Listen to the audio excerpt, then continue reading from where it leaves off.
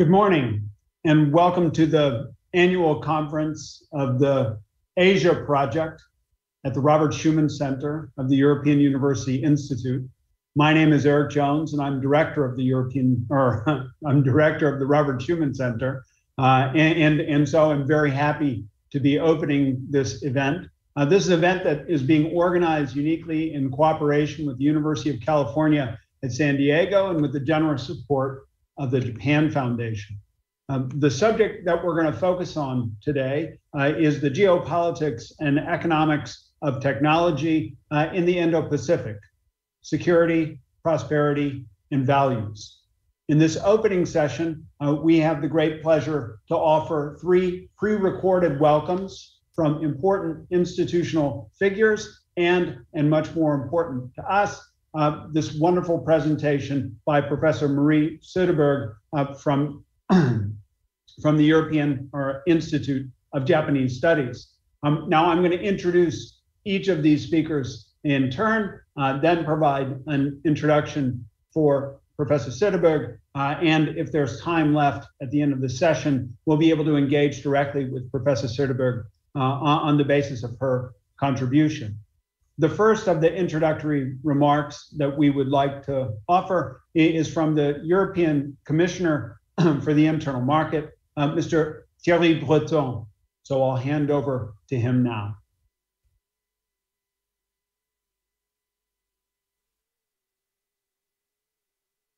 Ladies and gentlemen, I am very happy to be able to address such a distinguished audience today.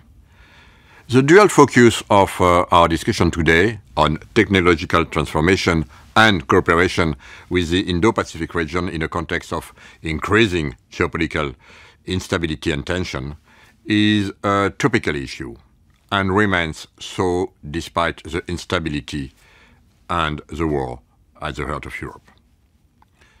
Technologies play a very central role in our respective regions, and technological cooperation between the EU and our like-minded partners in Indo-Pacific regions is a crucial element of our joint response to the challenges we jointly face.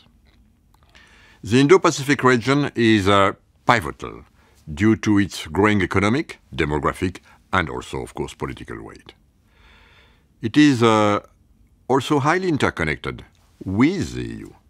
Together, for example, we hold over 70% of the global trade in goods and services, as well as over 60% of foreign direct investment flows.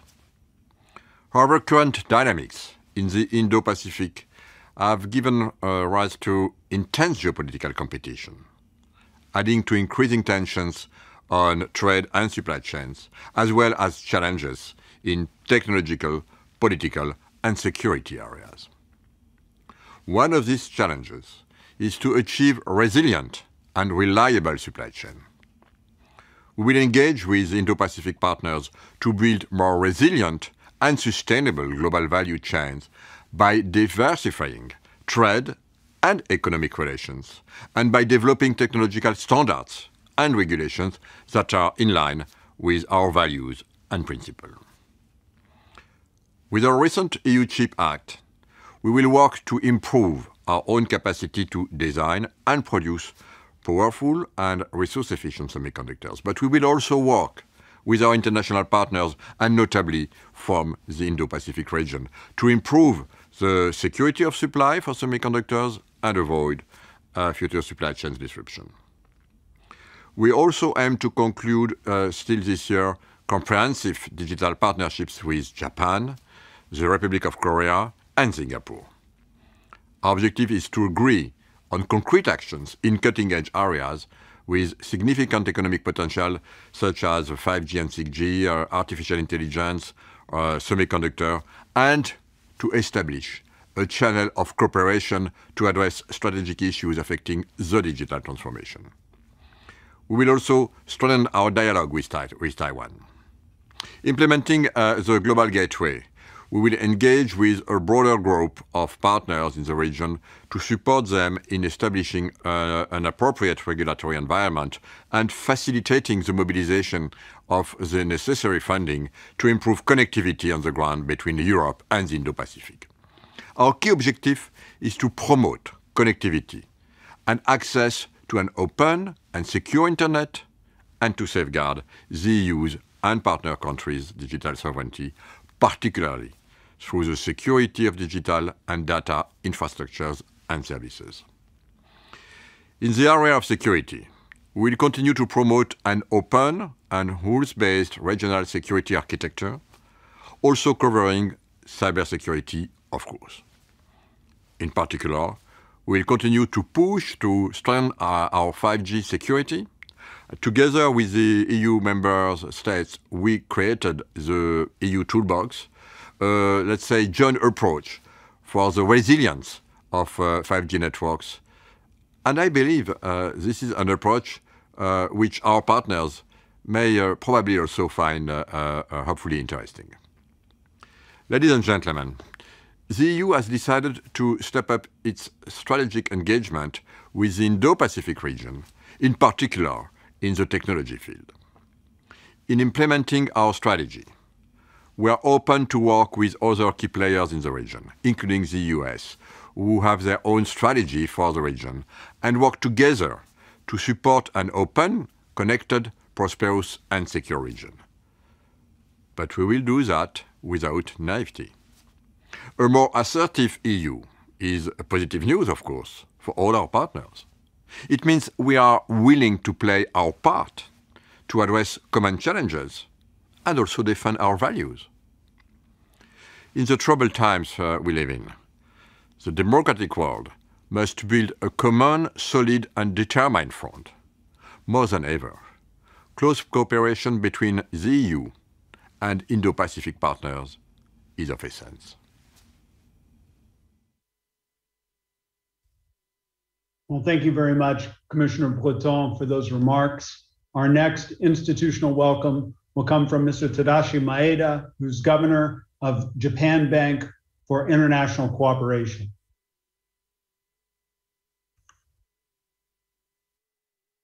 Distinguished audiences at European University Institute, Dr. Giulio Pugliese and Professor Tai-Min Chun. I'm Tadashi Maeda, Governor of Japan Bank for International Cooperation.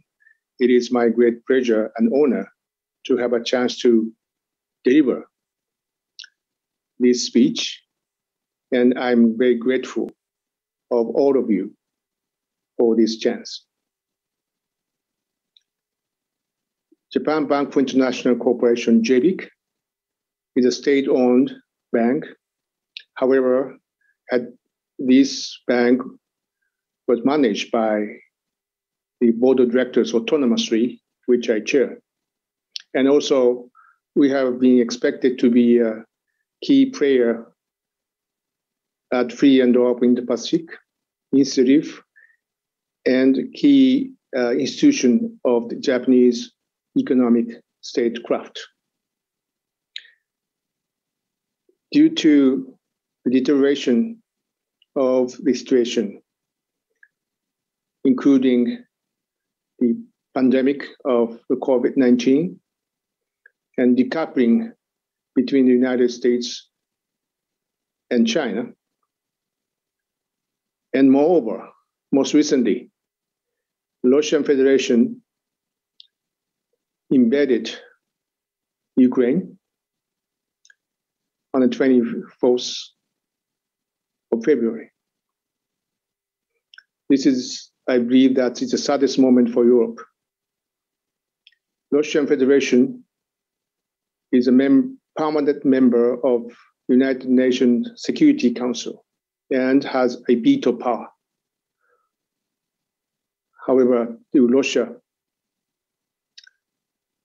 made its decision to disrupt the world peace and order. The Chancellor of Germany, Scholz, immediately made a very strong speech. He said, we face a turning point, and Germany, for its first time after the World War II, decided to send the weapons to Ukraine to protect sovereignty of Ukraine. World has been united, in particular the NATO countries. Japan is not a part of the Europe. However, that we have a very strong concern on the negative impact of what happened in Europe to Asia. And we have been observing that the deterioration of international security order, even in Asia, South China Sea, and East China Sea. Our government position is very clear that we do not accept any attempt and movement to change the status quo by the forces.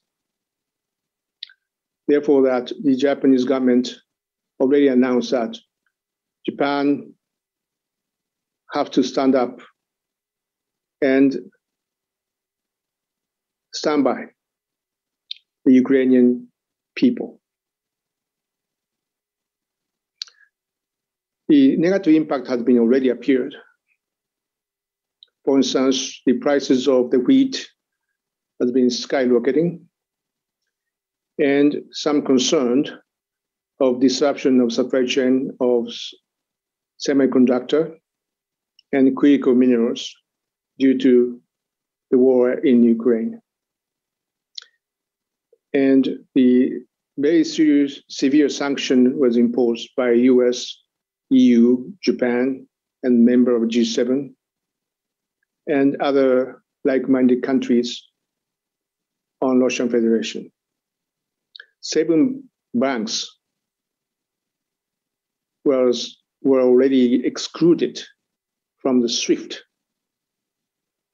and the transmitting of the fund are now prohibited in many area in between Russia and other parts of the world.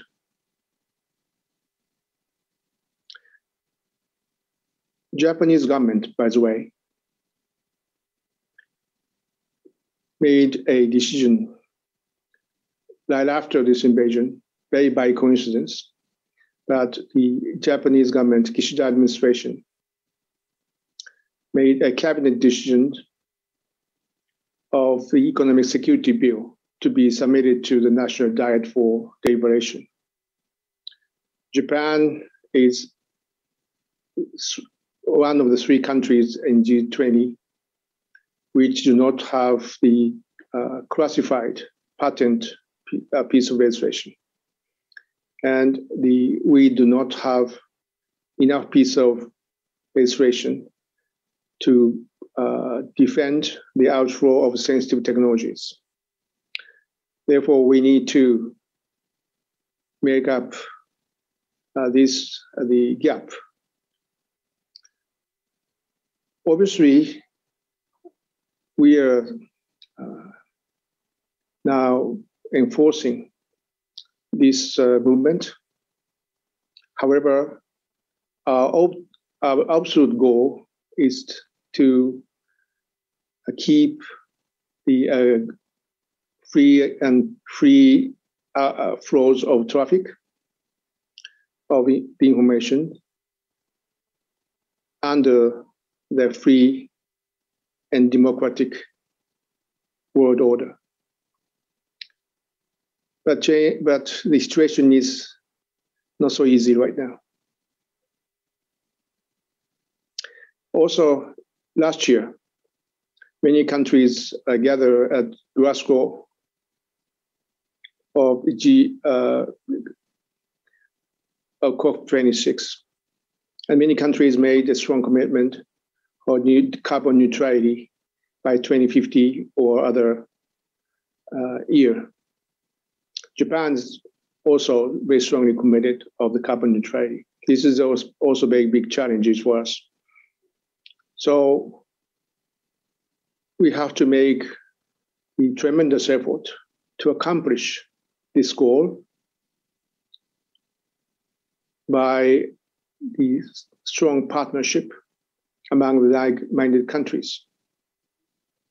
JBIC already committed at the Quad process of vaccination, and we made an announcement of financing up to $100 million for strengthening the manufacturing capacity of vaccine against COVID-19 in India and other parts of the world. We are not finalized this effort to get out from the pandemic. However, we are pursuing this toward the future. And the young generations, audiences, students of this event, I do hope that you are also strongly committed to this movement and to take the responsibility of keeping this movement ahead.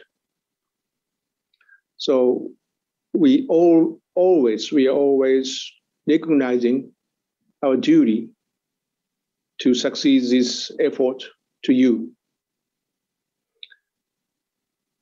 And I do hope that the conference will be very successful and giving you a great opportunity of the many issues we may face up. And this event will be a turning point for all of you to recognize this effort. Thank you so much. Thank you so much, Governor Maeda. It's been a great pleasure listening to your inspiring words. Our third introduction is going to be offered by His Excellency Hiroshi Oe, who's the Japanese ambassador to Italy. Ambassador Oe, over to you.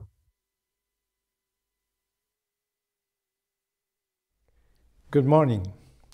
My name is Hiroshi Oe, and I am the ambassador of Japan to Italy, San Marino, and Malta. I'm very honored to be invited to speak at the webinar. The world is now facing the greatest post-war crisis ever. Russia's invasion to Ukraine is clearly a violation of international law. The fact that Russia, who is a permanent member of the Security Council, with primary responsibility for international peace and security, is violating the UN Charter is inexcusable. Russia is even targeting hospitals and ordinary citizens, and the number of civilians killed is said to be higher than the number of soldiers killed. My heart breaks for the people of Ukraine. I'd like to express my deep condolences to the victims of Russia's barbaric act. I'm recording this message on March 14th, so I just hope the situation will get better by March 21st, but I cannot be very optimistic. It is noteworthy that the international community has shown strong solidarity in response to this crisis, and swiftly took action to impose unprecedented level of sanctions, such as the inclusion of selected Russian banks from SWIFT, freezing of assets of persons related to the government of Russia, including President Putin and Russian business oligarch, restricting transactions with the Russian Central Bank, and so on. Economic sanctions are extremely painful for countries imposing sanctions too. Pain could be especially great for Italy and Germany, as they depend heavily on Russia for energy. It is remarkable that all G7 countries could see a swift agreement on sanctions. Japan also takes part in these sanctions, and although we are an LNG importing country, we decided to divert LNG to Europe, who heavily depends on Russia for LNG. I'm chair of the IEA Governing Board, and I'd like to tell you that IEA member countries have unanimously agreed to release 60 million barrels from their emergency reserves to the market. In response to this decision, Japan decided to release 7.5 million barrels, second only to the United States. In fact, I will be in Paris from March 21st to participate in the IEA ministerial meeting on the 23rd and 24th. And that is why I can only attend the webinar on the 21st through a video recording. I talked much about the crisis in Ukraine because this is not something that could only happen in Europe. Similar things can happen in the Asia-Pacific region. The theme of today's webinar, Security in the Asia-Pacific region, is an extremely important theme. We must set up a system in this region to cope with any eventuality. Japan has been working hard for a free and open Indo-Pacific FOIP, and we advocate fundamental values such as freedom of navigation and rule of law, peace and prosperity. Indo-Pacific region accounts for 60% of the global population and GDP, and is the engine of the global economic growth. Japan will work together with the United States, EU, and other value-sharing partners in the variety of areas, including maritime affairs, connectivity, economic security, health, and climate change. In the interest of time, I will only mention a few examples here. On maritime issue, Japan has been providing patrol vessels for many years and working to strengthen law enforcement capabilities in ASEAN countries. We welcome recent moves to dispatch vessels from European countries to the Indo-Pacific and look forward to the strengthening of their presence.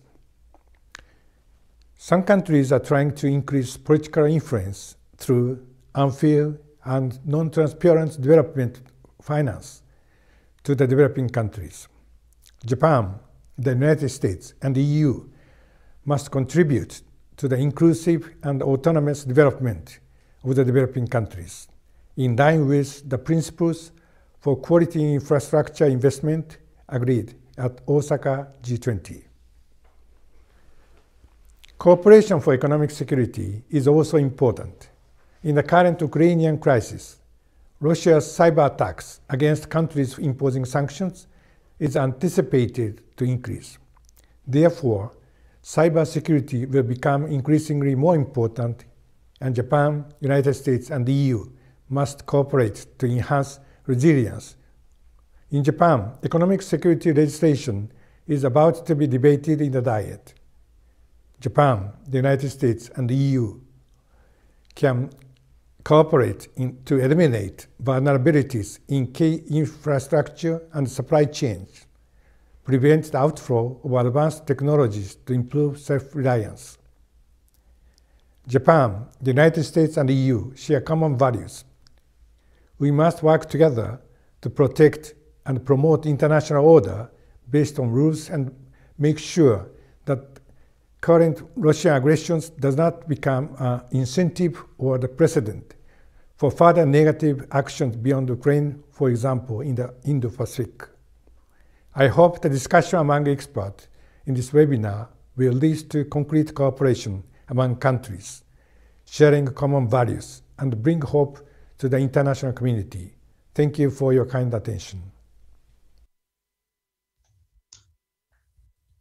Thank you so much, Ambassador Oe, for your strong words about the changed security environment. Now we have the final of our introductory remarks and our first live action presentation from Professor Marie Söderberg, who, as I mentioned, is from the European Institute of Japan Studies. What I did not mention is that Professor Söderberg is also chairperson of the Swedish Institute for International Affairs, and if I'm not mistaken, chair of the Board of Advisors of the European Japan Advanced Research Network. Professor Söderberg, I'd like to hand over to you for the last of our opening remarks. Thank you so much for joining us. Thank you so much for having me. It's a pleasure to be able to give a keynote announcement for this conference. And although I'm the only one live, it's nice to be live also, you know. I was very surprised listening to the keynotes from the other keynote speakers.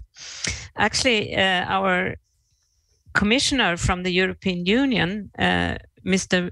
Breton, spoke very little about Europe, whereas both Ambassador Hiroshi Oe and Governor Maeda, Tadashi Maeda, spoke at length about what's happening in Ukraine. And I think that was very, very wise, because that is really what is on the mind of people in Europe at this time. Does not mean that we do not care about the free and open Indo-Pacific, which is the topic of this conference. Of course we do. And we have been doing that maybe sometimes too lightly in the past. But seeing how things can change very quickly and seeing what's happening in Ukraine with the Russian invasion, we need to consider that as well. The world is together today. And although Japan has for many years been promoting free and open Indo-Pacific, they have not talked that much about European security. But now in those two keynote speeches, they really did. And also both of them pointed out that we are interconnected. So both Japan and the European Union and other European states have to act together. That's my firm belief in the future. It's really very much a changing world order that we are seeing. Who could have thought that we ended up like this? I mean, already it's now a few weeks, but a month ago, no one would have imagined that we would have a war in Europe. And this can, of course, also very quickly happen in the Indo-Pacific, and where we have Taiwan as one of the key issues where things could really happen. And I think it's a necessity that EU and Japan, who are like-minded countries and share a number of common values, work together in the future. So even if we haven't shown that much of our Indo-Pacific strategy from a European point of view before, we should definitely do it in the future. And we should stand up not only by the Ukraine people, but to the people all over the world, I think, and work for those values that we have together.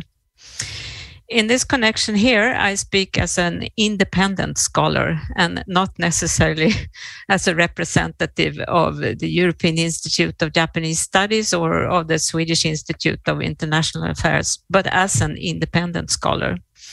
And I think that is also very necessary and a point at this stage, and very important for the whole of this conference, that here we have gathered a number of scholars who are experts on Europe and Indo-Pacific, Japan relations. And we have a responsibility not only to discuss the theoretical things of this, but actually to come up with some policy proposals, I would suggest, for how we should work in the future to be able to see to it that things like this does not happen all the time, that we do not we have an invasion of Ukraine. We need to solve that problem. Of course, that's at that's number one for the European at the moment. But we do not want something similar in the Indo-Pacific. But we need to figure out how to prevent this so that it won't happen. It's very important. And it's a very sad development in the world, actually, when things like this can happen and actually do happen. EU and Japan, we signed a strategic partnership agreement in 2018, which is now being implemented. This is actually a new thing, that we do not only want to cooperate in economics, but also in other strategic issues. That's very important in the present world situation. We also signed a partnership on sustainable connectivity and quality infrastructure. Sustainable connectivity is actually the EU keywords, and quality infrastructure is what Japan is promoting, but that we should be promoting this together. It's very important as an alternative. I mean, why did we sign the strategic partnership agreement from the beginning? I think one of the things that pushed it was the rise of China, but also a decline of liberalism in the world at large, and we need to counter this together. So what does this strategic partnership agreement, what kind of incentives does it give to us? Of course, diversified trade and travel was one of the things. An energy platform, digital, increased access to digital service, and also a human dimension, that is people-to-people relations. But already before the invasion of Ukraine, this strategic partnership did not move forward as quickly as expected. And one of the reasons was, of course, the COVID-19, which has prevented us from traveling freely as we used to do between Europe and also Japan and Asia at large. But there has been a rather structural process of trying to find out how to implement this partnership, and that must go on, not only in Western Balkans and Eastern Europe, which has been where some infrastructure, we've had common missions together to find out what we can do together, but also in the Indo-Pacific, of course. So this needs to be implemented more than has been done so far. And what we can say and what we've learned from COVID-19 is, of course, a lot of negative things. But at the same time, I think this with supply chains, for example, we already started a process with diversifying our supply chains, where many before had production in China. They now, like the Japanese has had for a long time, have China +1 or something more in the Indo-Pacific, so that we are not dependent on anyone. That's one important thing. Another thing is that the COVID-19 actually led to huge budgets, both in EU and in Japan and other places, to be able to finance what is needed. So there should be financing available for making common infrastructure projects, which is an important part to counter also, or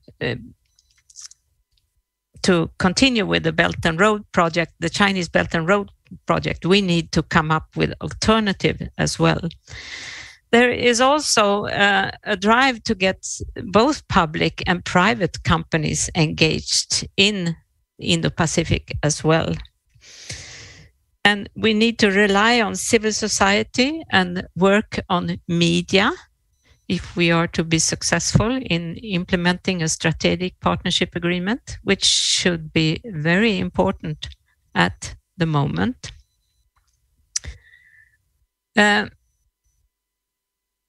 Sustainable connectivity built on Europe and Japan shared norms and standard settings can be used to create a better world. I do believe so.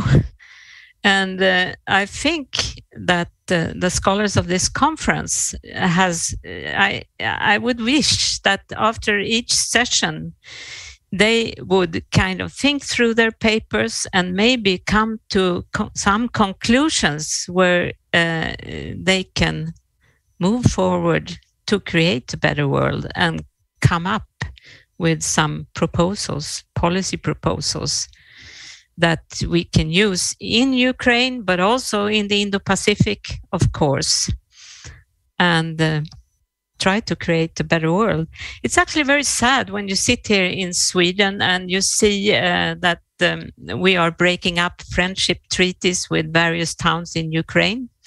This is not only Ukraine. We already did that. The local communities in Sweden broke their relations with local communities in China and have been doing so during the last years. This is a very sad development, I think, where we are turning into a world which is divided again, like it used to be during the Cold War. It's not good for mankind, I believe. So there's lots of things to do. Maybe I end there. Thank you, Erik. No, thank you, Marie. This has been a very interesting conversation. I wonder if I could tease out a couple of elements of it, both for my own edification and in order to drive the wider conversation at this conference forward. I guess probably the first question I have, you highlighted the distinction between sustainable connectivity from the European perspective and quality infrastructure from the Japanese perspective. Could you give us a sense of what that division entails, or are these simply two synonyms for the same underlying set of values? I think in a sense it's two ways of saying the same thing, but both EU and Japan wanted their version in the agreement. That's why we have this double sustainable connectivity and Japanese quality infrastructure. Quality infrastructure is really what Japan has been pushing to counter the Belt and Road and to show that they are responsible. And I think sustainable connectivity is the same for the EU. We are pushing it forward because we think it's important. And it's value-based, of course. Now, in this conversation about sustainable connectivity and quality infrastructure, what is the essence of the competition between what Europe and Japan could build together and what China is building on its own through the Belt and Road Initiative? Is the idea to set aside parallel rail transport networks or ports, or what is it exactly that we're competing through? I don't think that we want to make parallel railways or anything like that. That would be really stupid. But what we are competing for, I guess, is to get an influence in what is happening in the world and what is happening in the developing countries. We don't want to leave it up to China to build everything for Africa, Eastern Europe, Western Balkans, or Indo-Pacific. But the European wants to be part of the world development as well. And we want to show both Japan and the Europeans that it can be done in a good way, so that the countries are not left with big debts and environmental destruction, which they did not expect. So if I understand you correctly, but what's embedded in this notion of sustainable connectivity and quality infrastructure is an implicit critique of the kind of infrastructure and connectivity that's being offered by Belt and Road. Is there no scope to influence what China is doing and to partner with China in a triangular relationship, or does it have to be a bilateral approach between the EU and Japan? I think definitely it should be. It has some influence also on China, actually. The same day as this agreement was announced, there's a Chinese side on Belt and Road, and they actually changed the text there, claiming that they are also working for a sustainable infrastructure development. So I think what we do actually influences what China does as well. So it's not the one outside option, but in that sense, we are influencing the development as such. And of course, if we look at the banking business, for example, the Chinese infrastructure bank, many European members are members there. And why are we members in the AIIB? It's because we want to have some influence on what's happening there. So we are influencing each other and should, of course, cooperate to make a better world and sustainable connectivity and quality infrastructure. I think part of the reason that I'm asking these questions, because as I listen to Governor Maeda and Ambassador Oe, I'm a little bit alarmed that Russia is so isolated, not because Russia is deserving of support in this moment, but because the isolation of Russia forces it to build ever tighter relations with China to the extent to which it can, and the possibility that our world would be split apart into rival blocs is something that I think would be interesting, would be useful, would be important for us to avoid. And so I wonder if there's scope for Europe and Japan to partner with China as a way also of preventing China from gravitating into an orbit of Russia, or bringing Russia into its own orbit in a way that's exclusive of a connected world economy per se. I think already in Japan there is a much more pragmatic view towards China than what we have in Europe. China is actually their largest trading partner, to be honest. So it's very hard to just turn away from China. And what is really needed is to keep China on track and not get China to partner with Russia in the present situation, but actually live up as a responsible member to the United Nations Security Council and the rest, and not support Russia. Of course, we can imagine a situation, China grabbing European companies which are now closed down in Russia and making economic gains from that. But I think that's too simple. It's too simple. We need to keep an open world, and we should, of course, also cooperate where it's necessary. But we also learn that things like this, like Ukraine, can happen, and can happen in the Indo-Pacific as well. So we have to grow up from naivety into a much more diversified view and think twice before we act on a number of occasions, also in the Indo-Pacific.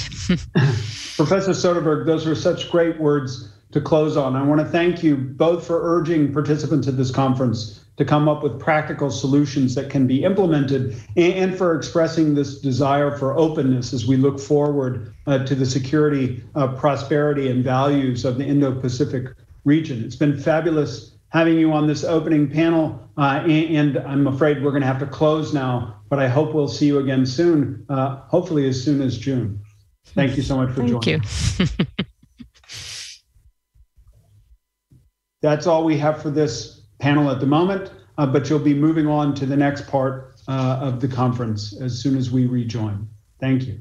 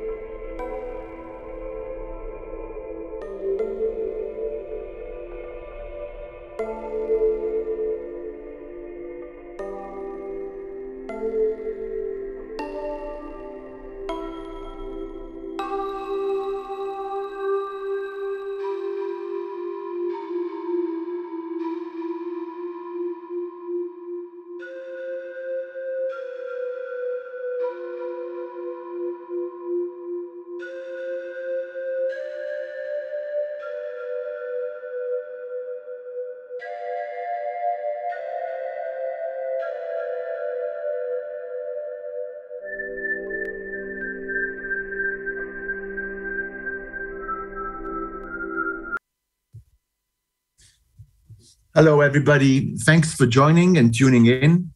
We are delighted that you're participating in this conference, which is recorded and will also stay on our YouTube channel.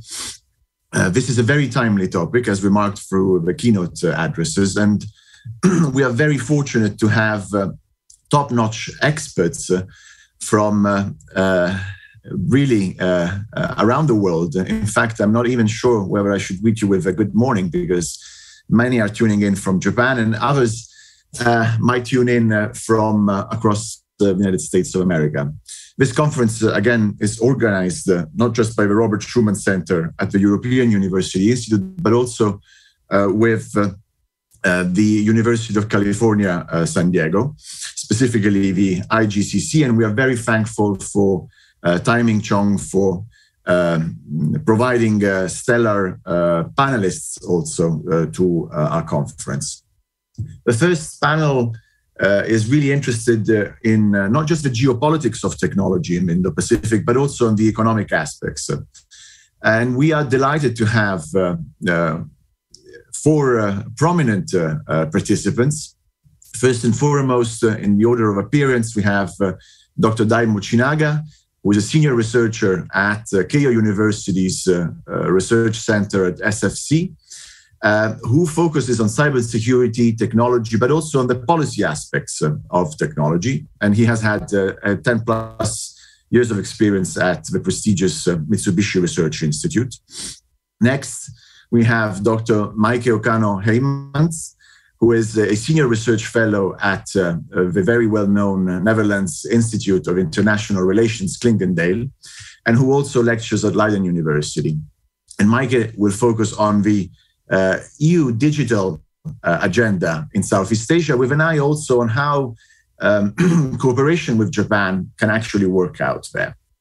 Next, we have Dr. Corey Wallace, who is an assistant professor at Kanagawa University, and who has been a long-time specialist of Japan's foreign and security policy, with an eye especially on the engagement, Japan's engagement in Southeast Asia and the Indo-Pacific writ large.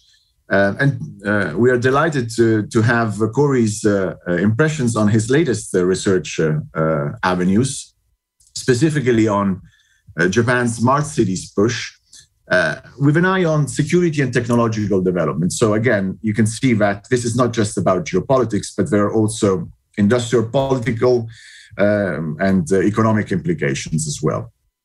And last, but by no means least, we are very fortunate to have Dr. Alice Panier, who is head of the Geopolitics of Technology program at very well-known IFRI, the French Institute for International Relations. And we are lucky to have Alice Panier as a discussant to these three top-notch paper givers. And we are very also lucky to have eventually these remarks transform themselves into policy briefs for the European University Institute. So without further ado, I'll leave the floor to Dr. Mochinaga. Dai, the floor is yours. Thank you.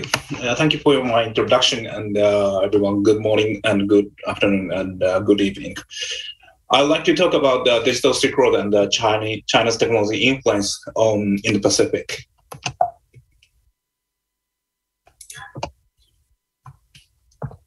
Okay, my presentation will explore the following questions. How does China enhance its influence in the Pacific? And why China focus on the region? and what is happening with digital Silk Road.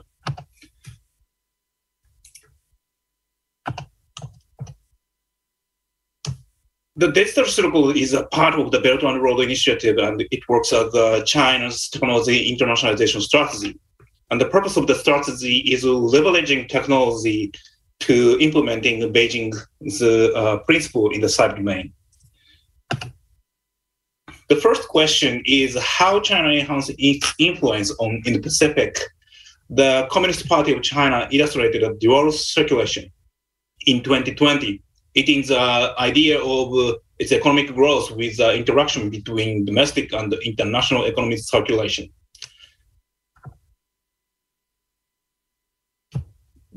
My analysis on the dual circulation can be divided in 3 stages. And the first stage is the domestic circulation.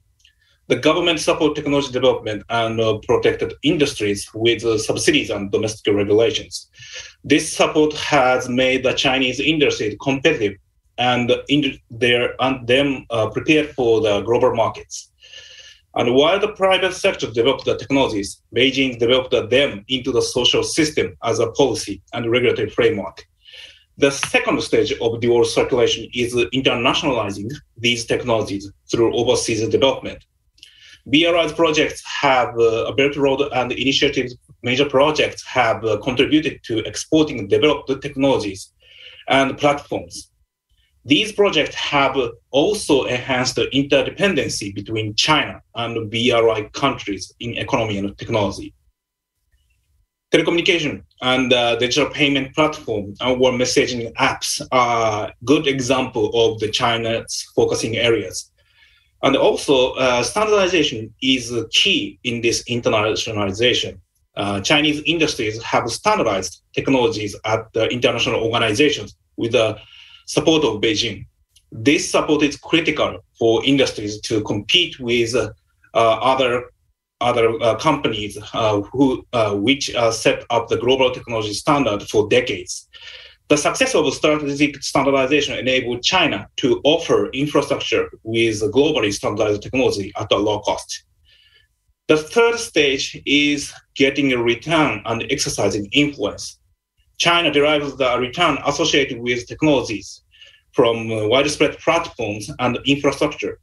For example, Chinese companies got operational contracts and patent fee from other countries' telecom operators or manufacturers. And it benefits Chinese industries and will circulate domestic investment and technology developments again. The next question is why China focus on the region?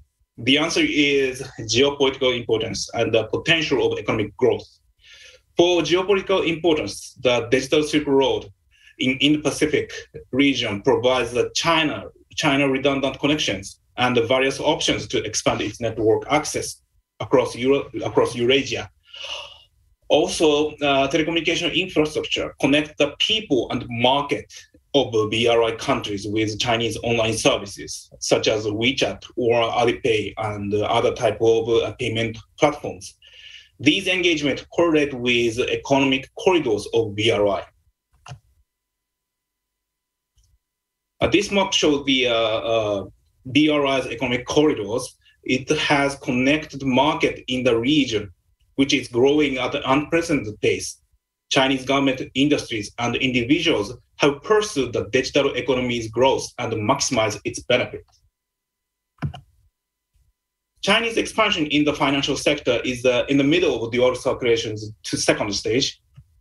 The Ant Group, which is the Chinese e-commerce company Alibaba Group's holdings affiliate, had won the domestic competition and will expand its mobile payment system in countries in the Pacific, such as Indonesia or Burma or Philippines or Singapore and so on. Chinese industries also invested in local partners with technologies and experience fostered in China. Alibaba's capabilities spread out not only payments, but also lending. In their business, client data plays a critical role in the lending system. Digital lenders use algorithms to identify clients' credit and provide lending. This credit scoring capability of anti-financials, Zima credit, associated with the data collection mechanism, which has been tested since 2015 in China. The third question and final question is, what is happening with digital Silk Road? The more spreading Chinese technology along with digital Silk Road, the more dependent on them. E-commerce and online payment through broadband internet access have become a part of our everyday life, and it is difficult for people to abandon them. At the same time, it produces a return of investment for Chinese industries.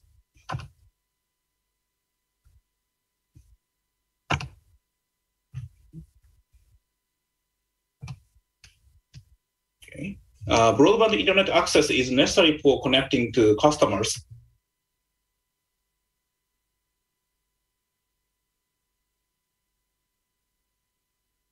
We have technological issues. I think we've lost Dai.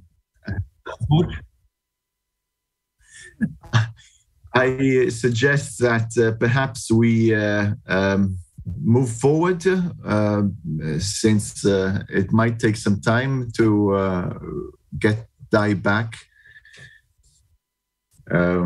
with the approval from the IT services, of course.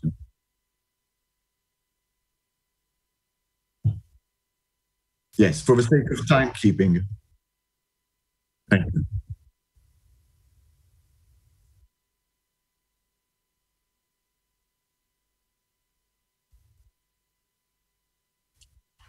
Yes, well, thank you. I'm sorry to see Dai gone, but we'll revert to him again as he turns in. In the meantime, I think what I would be saying connects really well to what he was also getting to. Because what I would like to talk about is what the EU has been doing in Southeast Asia and the Indo-Pacific more broadly, if you will, discussing what's at stake and what the EU has been doing, why the EU has been doing this, and then also look at some opportunities to connect with Japan. Because I think indeed that many countries in the region in Southeast Asia are now very much looking for alternatives from China and also the United States even perhaps. But of course, in this region, South China, as we just saw from the various slides, Chinese platform companies, submarine cable projects, China in particular is very active. And while there's so much to benefit for countries in the region from all that China is doing, this really is filling a gap, obviously, and it's filling a need. There's also increasing concerns, not just from outside players like the EU and Japan, but also from countries within the region itself, although there are, of course, great differences. So what I would like to do is just to sketch a bigger context, and then also highlight specific opportunities that I think in the EU, of what the EU could be doing in ASEAN. And that's focusing also on digital infra, also on digital regulation and on the digital economy. And it's very clear that in recent times, already in the past years, actually, the EU has been enhancing its engagement with the region. We saw in 2019 a cybersecurity partnership. We saw in 2020 a connectivity agreement at the ministerial level. And in 2021, of course, as we all know, the Indo-Pacific strategy of the EU made for that more general shift to the region. At the beginning of this year, the EU and Singapore started negotiating what they call a digital partnership agreement. So there's quite a bit happening already. But the focus, I think, so far has been on the protect side, enhancing countries' digital resilience. And I think what we need to do is also to focus on the promote side. So helping those countries to reap the opportunities that come with the digital transition. Because obviously, in the stages of development they are, but actually also anybody is also in Europe, we're trying to reap the benefits of the digital transition. So just hoping that with more security, they're going to stick with a sort of a European set of standards, I think would be naive. We really have to step also on our activities on the promote side. So what we should be doing is ensuring that the economic competitiveness of these countries, also in the digital domain, remains high. And of course, we know that Singapore and Indonesia, they are front runners, right? If you look at the digital economy in those countries in Southeast Asia, I think they're more remarkable, more burgeoning than even here in Europe.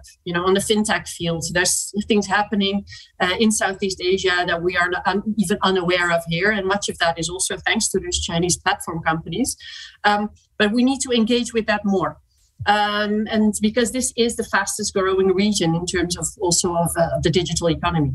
At the same time, I think what the EU can do is to help ensure that growth and economic growth in the digital domain remains inclusive. That is also a clear objective of many of the countries in the region, because the digital divide through with the COVID pandemic has actually only grown. So the haves and the have-nots in the digital domain in terms of, for example, access to broadband, to stable and fixed broadband networks, that has actually widened. And we see that big companies, they have been able to benefit very much from the COVID pandemic, but the small and medium-sized enterprises, which make up most of the economy, also in Europe, but also in Southeast Asia, they've been really challenged to deal with that, to go through that digital transition. So they've also not been able to reap the benefits. And I think this is where those governments are now looking at to enhance also the digital competitiveness of those companies. And I think the EU can help with that. This means also digital skills, right, that are needed, not just the basic skills of how to get online and knowing how a phone works. Most people know that. But there's also advanced digital skills, of course, in how to, again, strengthen the digital economy. And the focus should then be on the less developed, obviously, the Southeast Asian countries.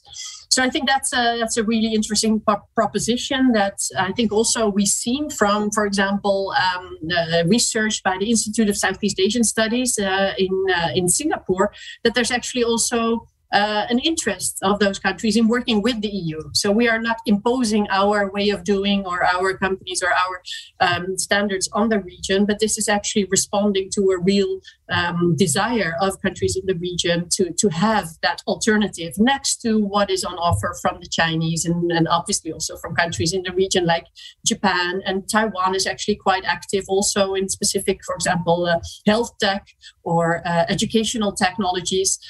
So there's quite a lot happening already. And that's getting me to that final point of, there's actually benefits to greater coordination and synergies between those various players in Southeast Asia, because there's so much to be done. Let's not all, go with the low-hanging fruit, but make sure that our efforts are better coordinated in order to get to better results for all. So as I already said, the EU has been quite active, and just to summarize what many of you will already know, the Indo-Pacific strategy that was released in September last year, that had a digital and connectivity as two of its pillars. So combining that sort of together as digital connectivity is, I think, only natural, that this is a key part of what the EU is doing in Southeast Asia. And this is building on what the EU has been doing internally, which is centered around the 2030 Digital Compass, which is a very elaborate scheme of ideas that the EU is now implementing with the member states, and in terms of enhancing government's digital skills also, right? If citizens actually can go online and manage their relations with governments also online, that will be a benefit to most citizens, obviously. Then you also have the digital economy, how to build that, how to create a stronger economy. There's different elements to this compass, and I think all of those elements can be exported also to other regions. And the EU has been trying to do that, but I think we can do more. And the Global Gateway that was launched at the end of last year is sort of the final of the three sort of pieces of the puzzles that make for the connectivity efforts of the EU globally. And this, of course, was sort of driven by two changes of our times. And I think the first is the digital transition. We are now going through that fourth industrial revolution where everything is connected, the physical and the digital world.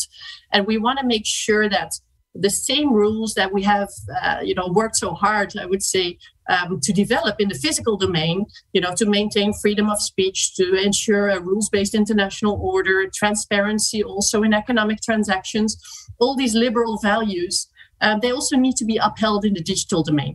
And that may seem only very logical, but as we all know, this is not yet where we are in practice. So the EU has been, I think, one of the great pushers of the debate, for example, on taxation on big tech companies, on ensuring that they don't grow too big at the expense of smaller digital companies that can develop.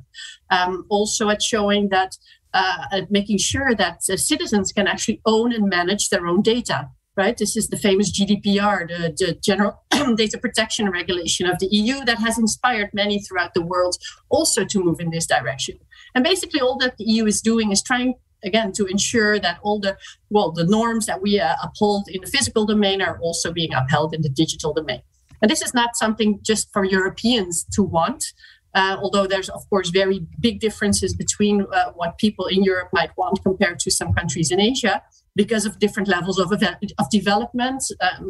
Some citizens and some governments may want to have, more intervention of the government in the digital domain as what we like here in Europe.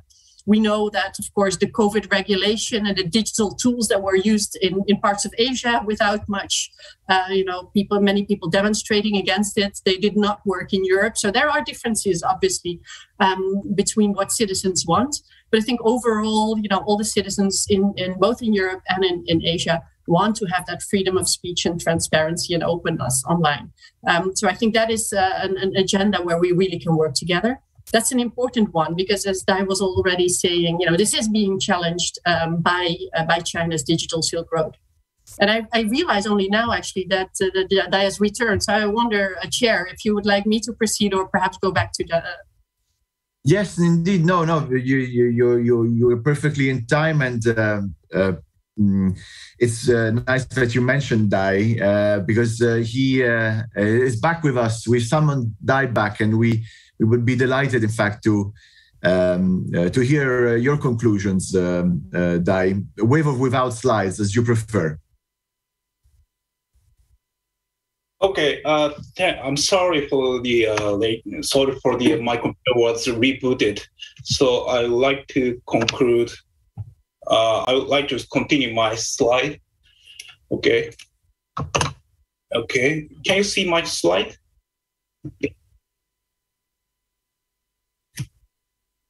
Okay. Okay. I was sharing my. How about this? Okay. Thank you. Okay. Okay. I think I quickly go through my slide, and I introduced the China's digital Silk Road, but there is so many challenges in digital Silk Road because they have all still dependent on the Western technology and platforms, such as the semiconductors operating system and the transaction databases. And also there is some countries opted not to adopt the Chinese technologies. For example, Vietnamese telecommunication operators does not plan to using the Huawei's equipment. And some Singapore telecom operators using the Nokia and Ericsson for the 5G infrastructure.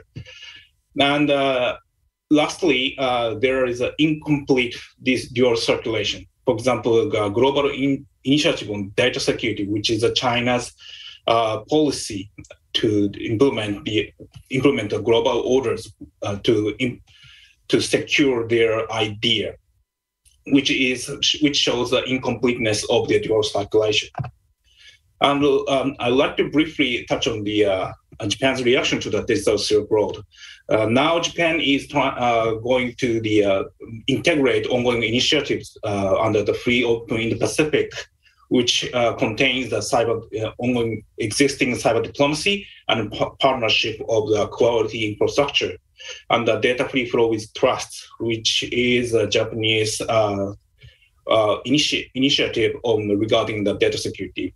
And lastly, Japan is collaborating with allies to offer regional partners to alternative options to the Chinese BRI. Here's my presentation conclusion. Digital Silk Road promotes technology internationalization and China leveraging technologies to getting a return on investment and implementing Beijing principle in the subdomain. And China's technology influence spreads to the Indo-Pacific region, but it's not enough. Thank you. Thank you, Dai. And without further ado, we jump into Corey Wallace's, Dr. Wallace's presentation, which, as you will see, fits nicely with this panel's composition, which has focused respectively on China, the EU's, and now on Japan's technological and digital embrace, also Southeast Asia, from a security but also an economic standpoint. The floor is yours, Corey.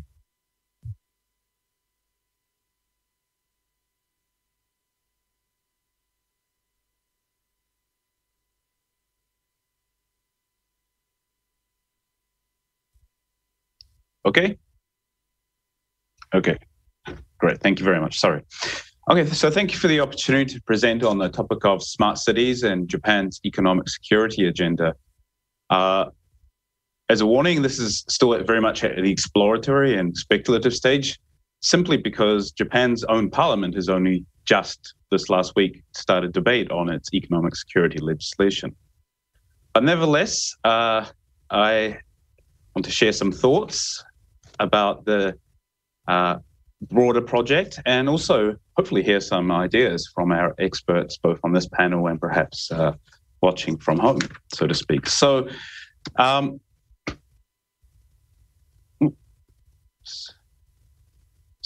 first of all, what are smart cities? So, in the interest of time, let's go through really quickly.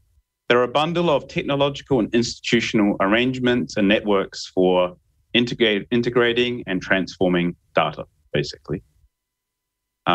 This data is used to inform and direct actions by agents to solve various ecological, economic, and social problems. Actions can be taken in real time by individuals, institutions, and even autonomous technology actors to keep a city humming or moving in real time. Or stakeholders can use this data to enhance their ability to do predictive modeling, so they can think about introducing new services, use infrastructure in innovative and new ways.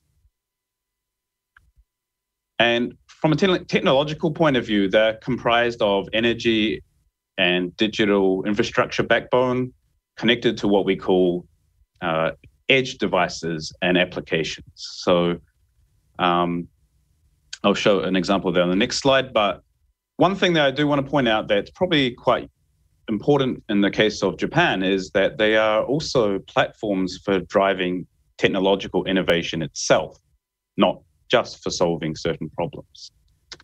So, one very broad way of thinking about them really is just a network of networks that provide a lot of services and functions that enhance some of the benefits that we have already enjoyed through history in the development of cities, as well as address some of their downsides. So anyway, this is a very, very functory definition there. I'm not going to go through all of these technologies one by one, especially with the short amount of time. Let's just focus on a couple. So I think everyone sort of knows the smart city as smart grid conception. Here, you have a number of different energy sources connecting with smart devices, smart meters, different types of storage platforms to basically drive carbon efficiencies, reduce emissions, and if the energy source is renewable, then essentially eliminate carbon emissions, which the cities are, of course, the biggest contributor to. And so in the Japan case, we've seen a number of, this particular aspect has been developed. There's been a number of test beds, including in my own city, Yokohama. And we've also seen TEPCO, the Tokyo area's big regional power monopoly, have also a year ahead of plan, actually implemented 29 million smart meters throughout this region. So this is one thing that's gotten a lot of interest from well over a decade previously in Japan. Other potential applications relate to the use of sensors being put around cities, and that can obviously do many, many things. One interesting one is to help build flood models or how cities will be impacted by natural disasters. And this can help city planners identify risk maps, identify ideal evacuation routes, and essentially attempt to make the city more resilient where it can identify bottlenecks and risky areas. And I think probably for me, the most fascinating part is what we call digital twins. So this is basically the idea of combining sensors and data on buildings and geographical space together, essentially to create a virtual city sitting side by side for the physical city. And this will help with many things, but one of the anticipated future applications could be what we call autonomous air mobility, which is essentially using 3D space for transporting goods, like, for example, during a natural disaster or even just in the normal course of business. But also, if we're getting very adventurous, perhaps even people.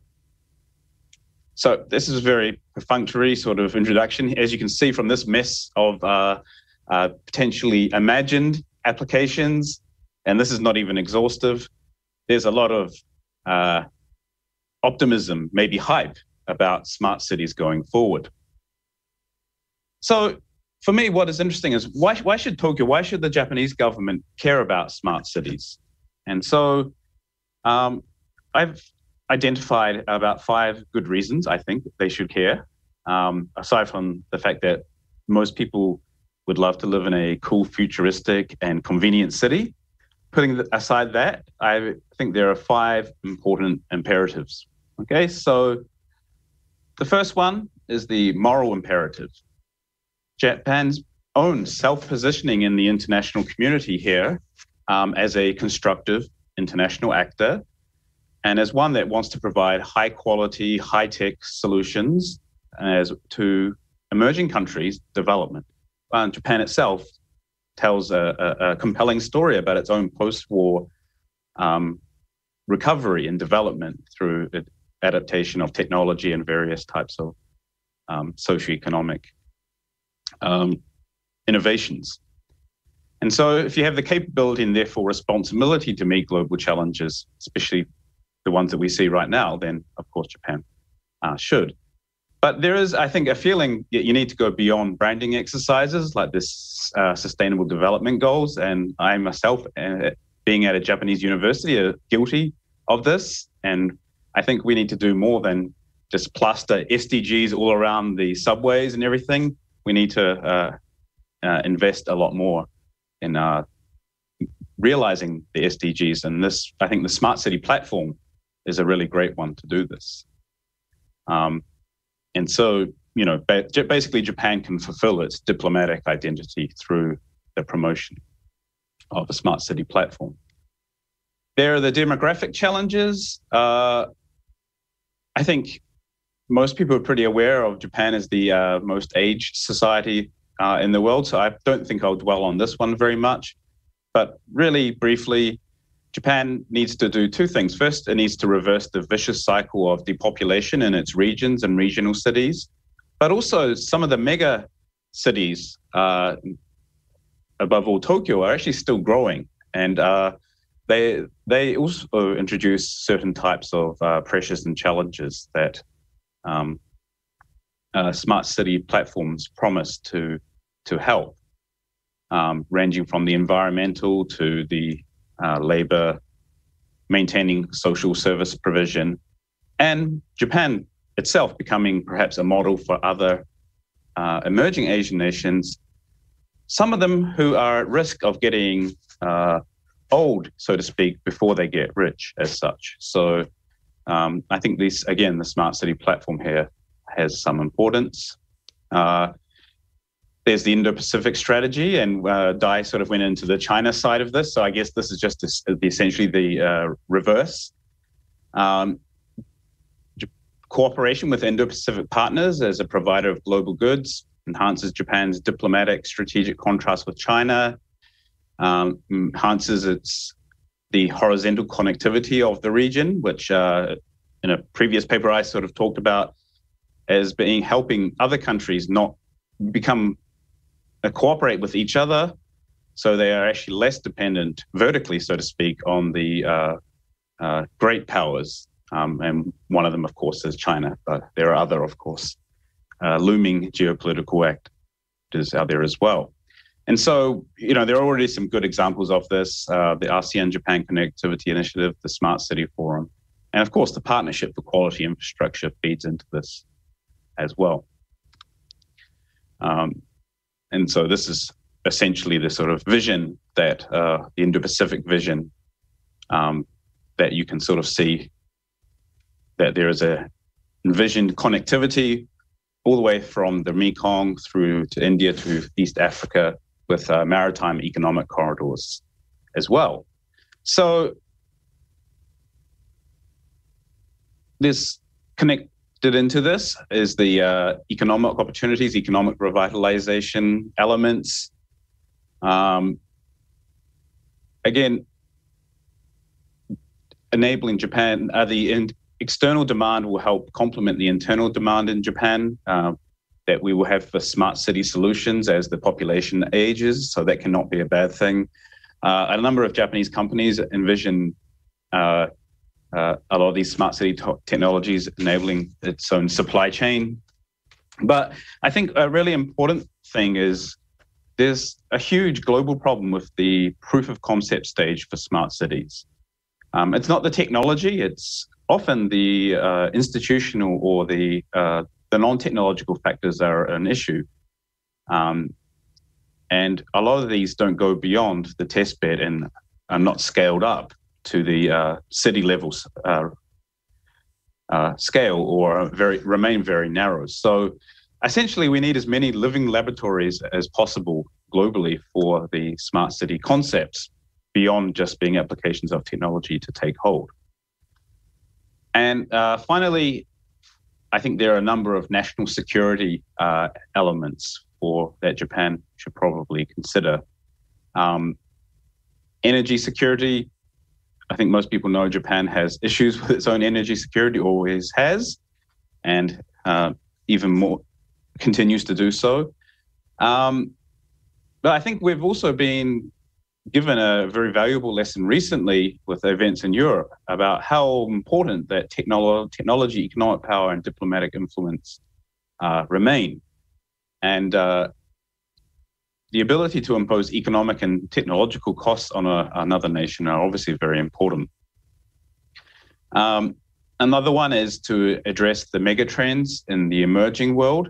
So the flip side of Japan and some other Northeast Asian nations' demographic challenges are the challenges that we may see further afield, which we see rapid population growth, rapid urbanization, young societies, higher levels of education, heightening aspirations. In some sense, if you look at it in one way, it could be a major demographic dividend for everybody involved. But of course, we all know of the social challenges, we all know of the environmental challenges that we see in the emerging world, and the pandemic has revealed this very starkly as well. And so it's worthwhile asking whether we'll see a demographic dividend or demographic disaster or something in between perhaps arising. So again, I think the smart tech city platform is very useful in terms of enhancing Japan's national security. The development of these cities in the emerging world is extremely intimately tightly connected to human security outcomes, which over time could well put pressure on the Japanese government for even dispatch of its own military, which is an issue considering Japan is actually much more focused recently on its own neighborhood where there are plenty of security challenges. And I'll just skip through this part very quickly. There are also military security aspects simply because almost every single one of these smart city technologies, even though it sounds like a very nice platform for convenient, environmentally sensitive living, they all have extremely important military applications or military significance. And if you know about Japan's defense budget, it's not particularly high relative to the challenges it has. Its defense R&D investments are actually pretty low, and its defense industry is a little bit sort of underdeveloped. Well, not underdeveloped in terms of the quality of the products they produce, but it's very narrow. It's narrowing in terms of the companies involved. So here you can see the percentage of Japanese defense R&D as a percentage of its general R&D expenditure. Japan is much closer to Finland than it is a number of other comparative OECD nations.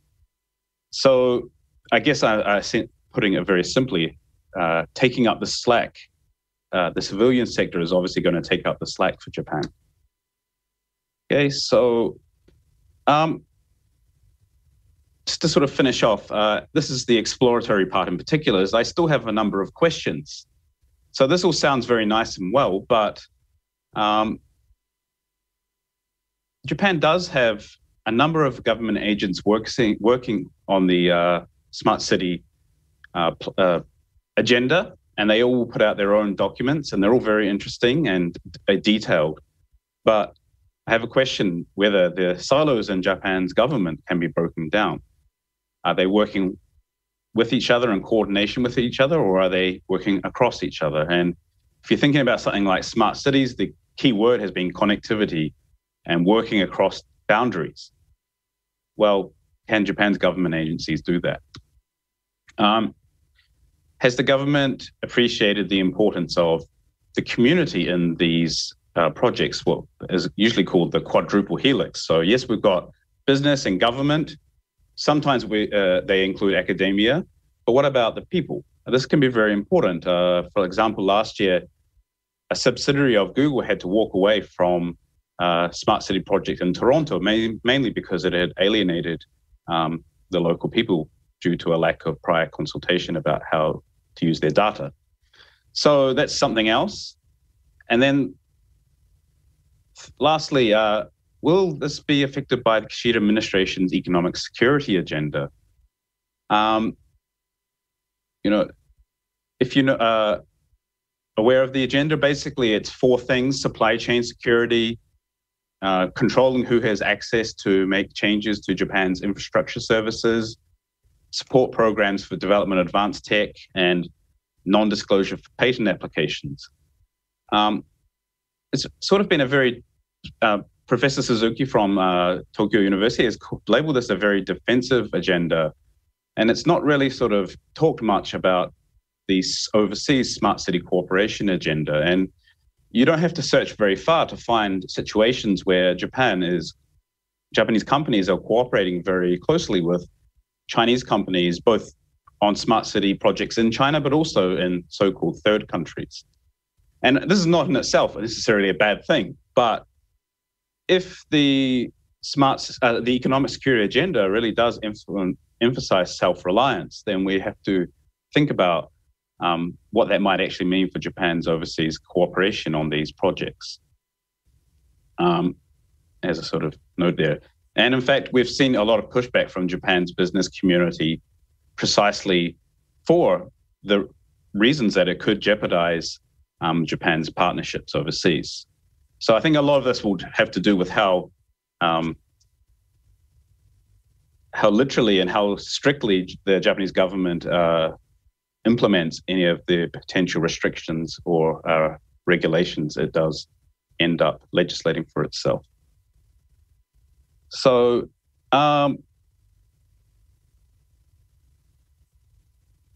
the main question I want to sort of explore going forward, and I would be really happy to hear any people's feedback on this, is,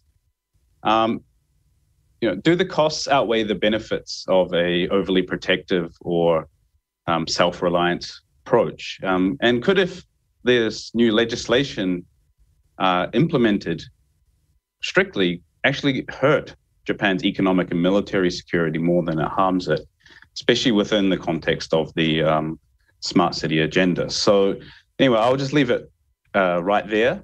And I'll be very interested to hear any feedback as I keep going on this project into the future. Thank you very much. Thank you, Corey. I have to apologize because I thought that Maaike was passing the baton earlier on, while in fact she still had to flesh out her conclusions. So what we will do is that we would, with Maaike's approval, we would go and we would want to move to Alice's discussion of these three presentations. I encourage all of the viewers to type in their questions and comments in the chat function of the YouTube channel. And with profuse apologies for the technical issues and the miscommunication, I look forward also to hear more from Maaike during the discussion and Q&A session. So without further ado, Alice, the floor is yours. Thank you, Giulio. Can you hear me all right? Great. Thank you for the invitation and the opportunity to read the panelists' papers and presentations ahead of time. So my comments will be based on what I read as well as what I heard just now. I'm going to make a few general comments before moving in the order of the panel into each panelist's paper and presentation. I think as a general matter, what I find interesting in this set of presentations is how digital transformation, connectivity, and smart cities do cross business, regulation, and national security concerns. So we are really, that's what Corey was concluding on as well, looking at sort of cross-governmental approaches to smart cities in Japan. So crossing business, regulation, and national security, as well as raising questions for where to place the boundary between national self-reliance and international cooperation or integration. What we see as well on this international cooperation part maybe is that there is a degree of first mover advantage in connectivity initiatives, and it seems to me that reading through the papers and presentations, that once a country has established some degree of infrastructure partnership, then this kind of settles it in a way, and that's why we're facing now this launch of competing initiatives from China, EU, or US. I'll come back to that in a moment.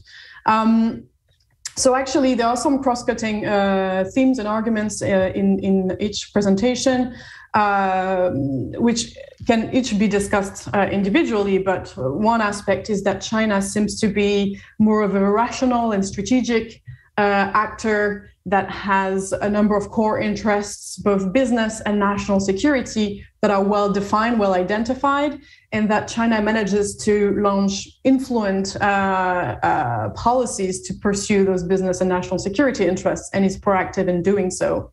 The EU, by contrast, appears as soft and more regulation-oriented, which is no surprise, and not so much focused on strategic or even business interests, but more value-based and also perhaps more reactive, which, linking to what I just said before about first-mover advantage, perhaps is a bit of a worrying trend.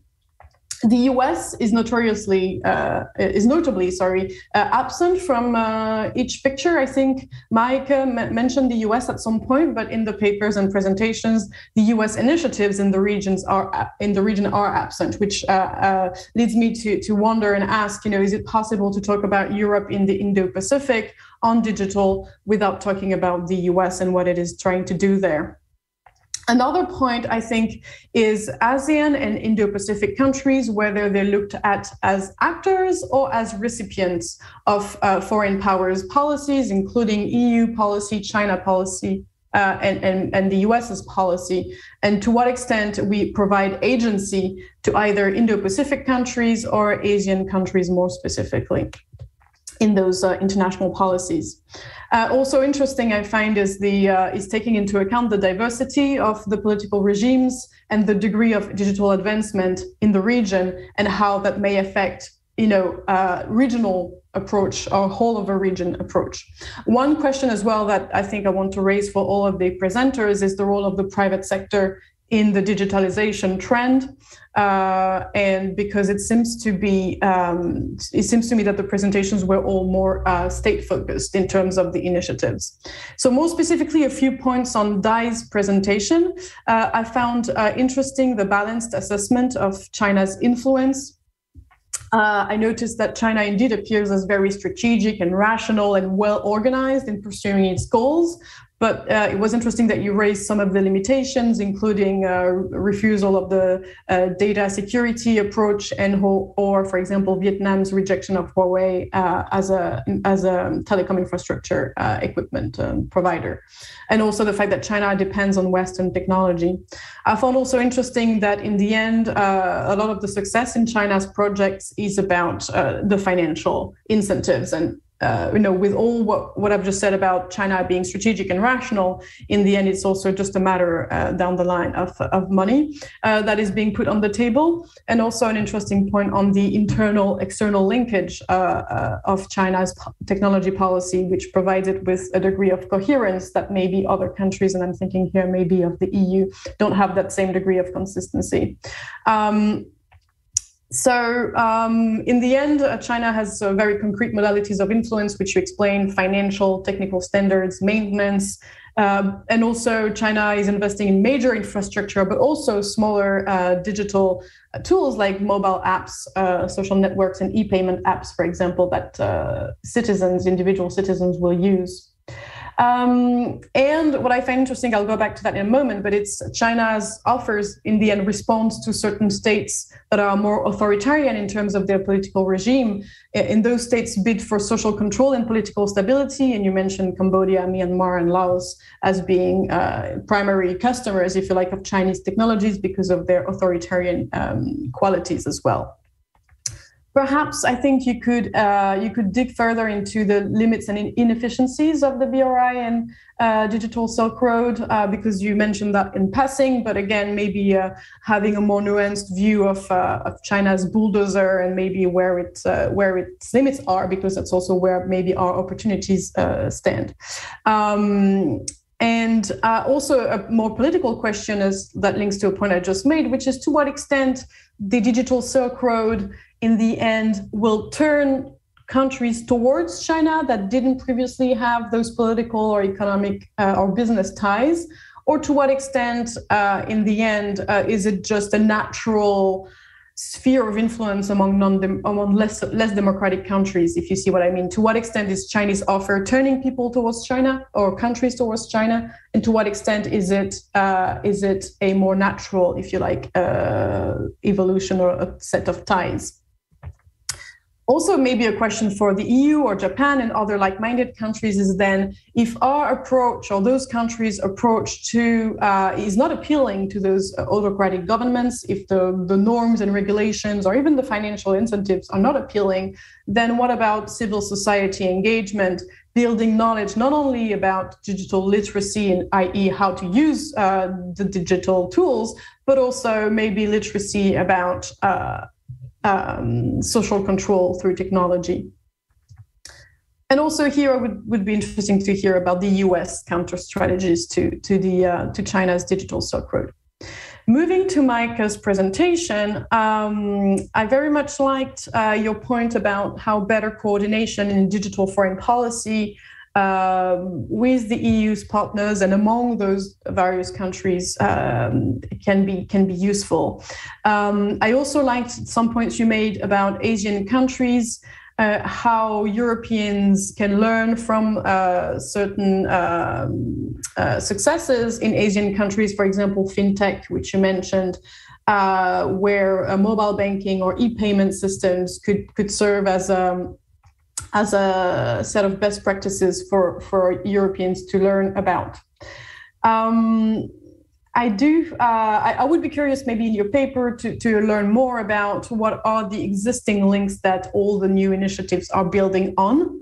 And maybe to start with, what is the volume and type of digital exchanges that already exist between the EU and ASEAN countries, so that we better understand, what more is to be built. And in this particular case, what the global gateway, which you explained a little bit more in your oral presentation, but less so in your paper, what the global gateway is actually about, what will add to what is already there. Is it exporting norms? Is it business to business links? Is it more funding?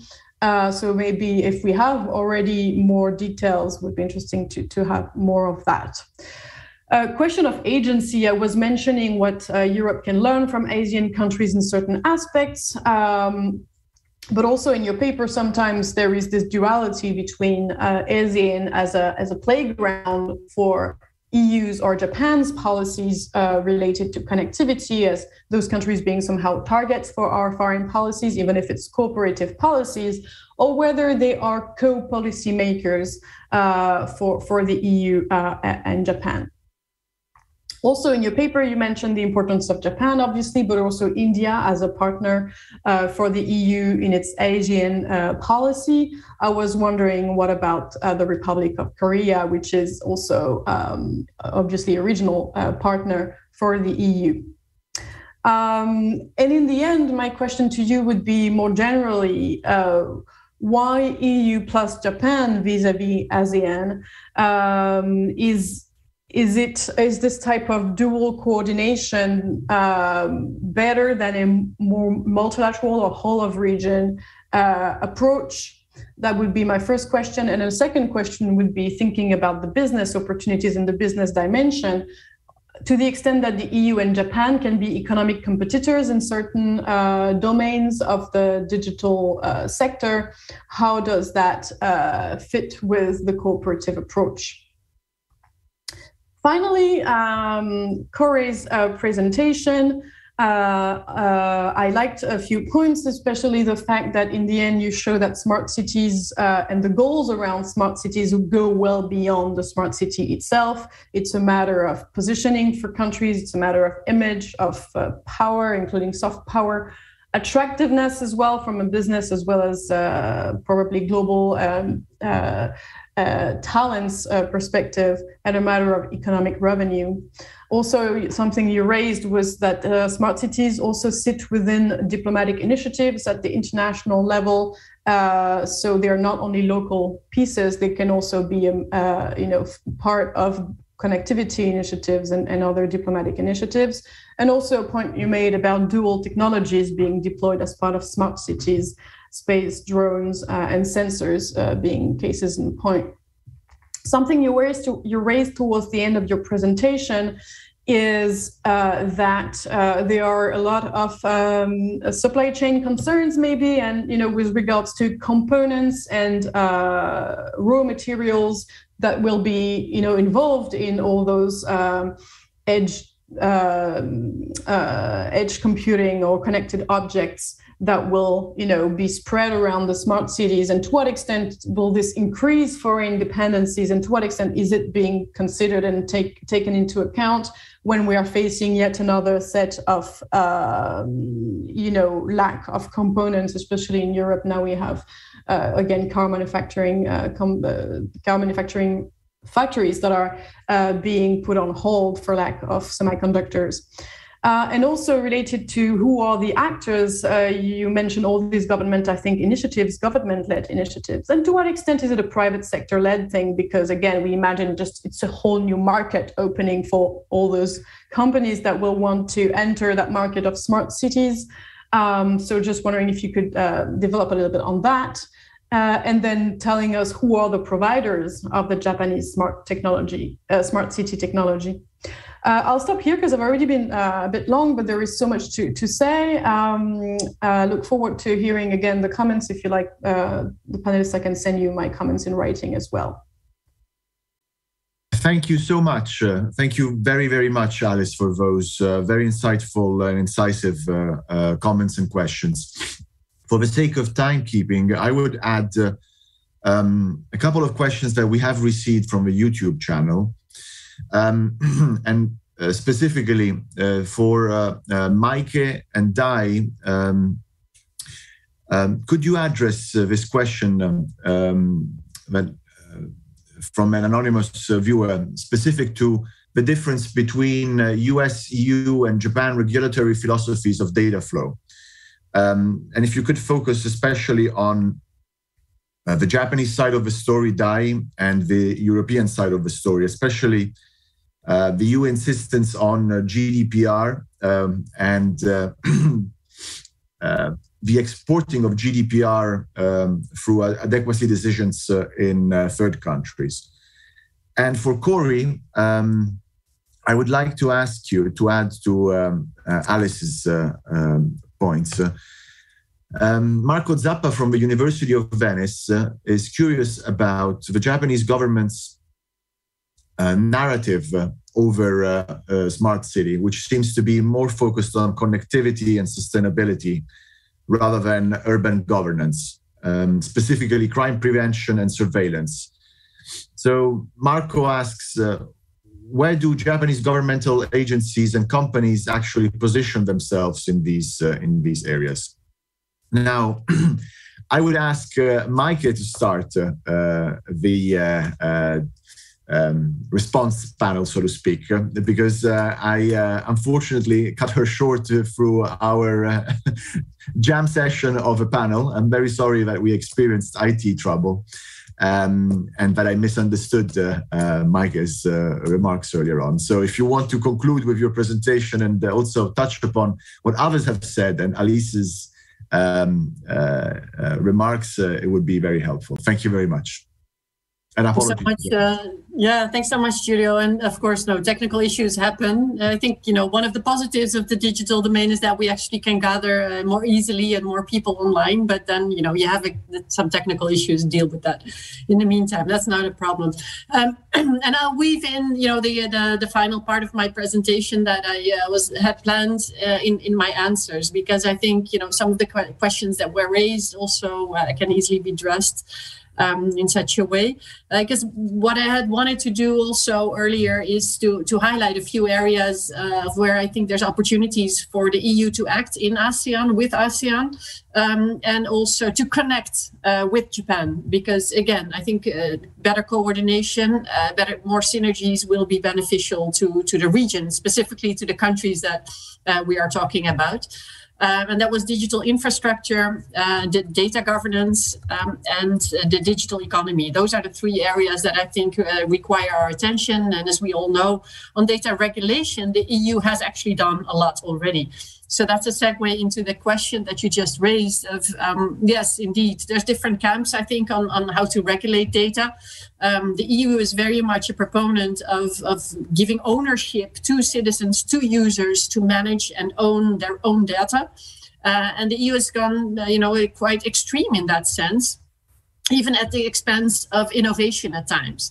Because as I think was explained earlier, the more you can gather data, as Corey was explaining, the more that will also help digital innovation and again, commercialization of that digital innovation. So by sort of, hampering that collection of data, the EU has also hampered the innovation and collection of innovation and valorization of innovation. And that's a challenge that the EU is now understanding more, I think, than what we understood it, the way we understood it earlier on when the GDPR was implemented. So I think the EU is now sort of trying to find different ways to help actually also, more valorization of innovation by companies, by fostering greater cooperation between companies, by making sure that they also are able to collect and use data, within the remits of the GDPR. And I think what stands out here is the difference, and I'm very curious about Dai's response actually, because I think indeed Japan is standing sort of in between. It has an adequacy agreement on data sharing, with the European Union for private data, but at the same time it's very much engaging with APAC, and the APAC is some people might know, has a very different approach to managing data. It's basically asking of companies to voluntarily comply to certain regulations rather than imposing that from the top. So that's two very different approaches, and Japan seems to be engaging with both sides. But ultimately, I think what we want is shared data between bigger groups of countries, and not have sort of the noodle bowl that we had seen in trade agreements earlier, also in data sharing. So what Japan is actually wanting in the Southeast Asian region is not entirely clear to me. I've also heard from talking to people in the region, business representatives, that Japan's free data flow is, of course, DFFT, data flow with trust, is a big initiative that everybody knows about, but in terms of implementation in Southeast Asia, it has been lagging. So yeah, again, curious to hear what Dai has to say about that, because that will also have great implications of to what extent can we synergize in this important domain, because the standards that we set here, I think, will be very important, for the future, and for companies to ensure also that we have interoperability between the regions. On the question, Alice, you posed many interesting questions, and the importance of the private sector and the need to engage them, and for Europe to do that much more now, and that we have done so far is I think acknowledged in Global Gateway. There had been in the making a business advisory group, in Europe's connectivity strategy 1.0. Before Global Gateway came in the making, we had already much of that, but that is still being discussed. So how to do this? This is actually also something where, perhaps we can even learn from Japan, where they have had Shingikai for, way longer, and means to engage private sector with experts and government officials. I think that's something that we in Europe can learn from. And what we should do more. And I know that, big companies like Nokia and Ericsson, they've also been calling for ways, by which the huge funding that is required for, what they are doing can also be, facilitated with European funds. And I think also the EU is now looking into this. So there is, a lot happening, but yeah, we don't yet see much of it, I think, happening on the ground. What we do see happening, and where I would like to link with your question about the United States, is of helping countries to create the better knowledge and tools, statistics on what is happening in the digital domain. How many what's the level of broadband, fixed broadband penetration versus mobile penetration, what is the use of the internet by specific groups of people. All these data are very important as we create better policies that again, enhance economic competitiveness and address the digital divide. And the EU, for several years already, has been very active with this so-called ASEAN Digital Index. And it is now going to work with national statistics agencies in Southeast Asian countries. That's, I think, a wonderful project that very few people are aware of. And then surprisingly, what people are aware of is a relatively new sort of, project that I think was launched just a few months ago by the United States, of a similar type. So I think that shows also how the EU sometimes, fails to connect in ways that resonate with ASEAN countries individually. So we work more at the ASEAN level because we like the block-to-block approach, but we need to do more also, at the member state level. I think that's one issue. And obviously, we're also dealing with the fact that many countries in the region, they are so tied for their security to the United States that, many times they will just be looking at the United States more than they would be looking at the EU. So when we do have these beautiful projects, I think the EU should pay all the more efforts to ensure that it actually reaches the people. And that we also connect with what the United States is doing, because otherwise we risk, doing the same thing, like with this statistics, as a policy tool for development. That's really, I think, a waste of efforts. And I'm still trying to understand to what extent, many people in the Southeast Asian countries themselves were aware, actually, that both were going on at the same time. And I think there's actually some multilateral organizations even that are doing similar things. So it would also be, I think, in their best interest, because, they also have, cannot deal with, all these offerings at the same time. For them also, it would be better to have one bigger, project that delivers really well. I'll leave it to that to also allow time for others to respond. Thank you so much. Thank you, Maaike. We'll then move to Dai and then Corey. Okay. Dai? Okay. Okay, thank you. Thank you for your question, Alice, and it's a great comment. Okay, I'd like to catch up your comment following regarding the Chinese posture regarding the digital areas.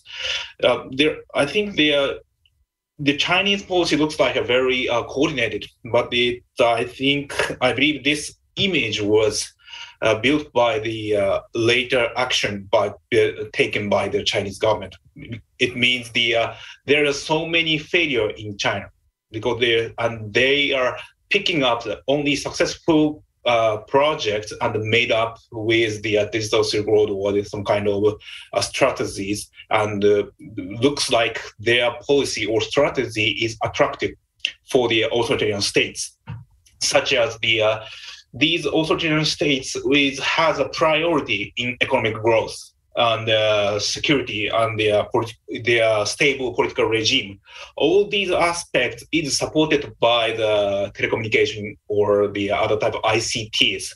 So I think China is looking at in these areas as a global leader of making a regulation, just like EU, because this is connect to the Japanese position regarding the data flow, but I'm focusing on the Chinese position. How is your question about to what extent digital Silk Road goes to is China aims to be next leader of making a regulation, just like making a GDPR and making the other states follow these policies, and regulation is spread all over the world.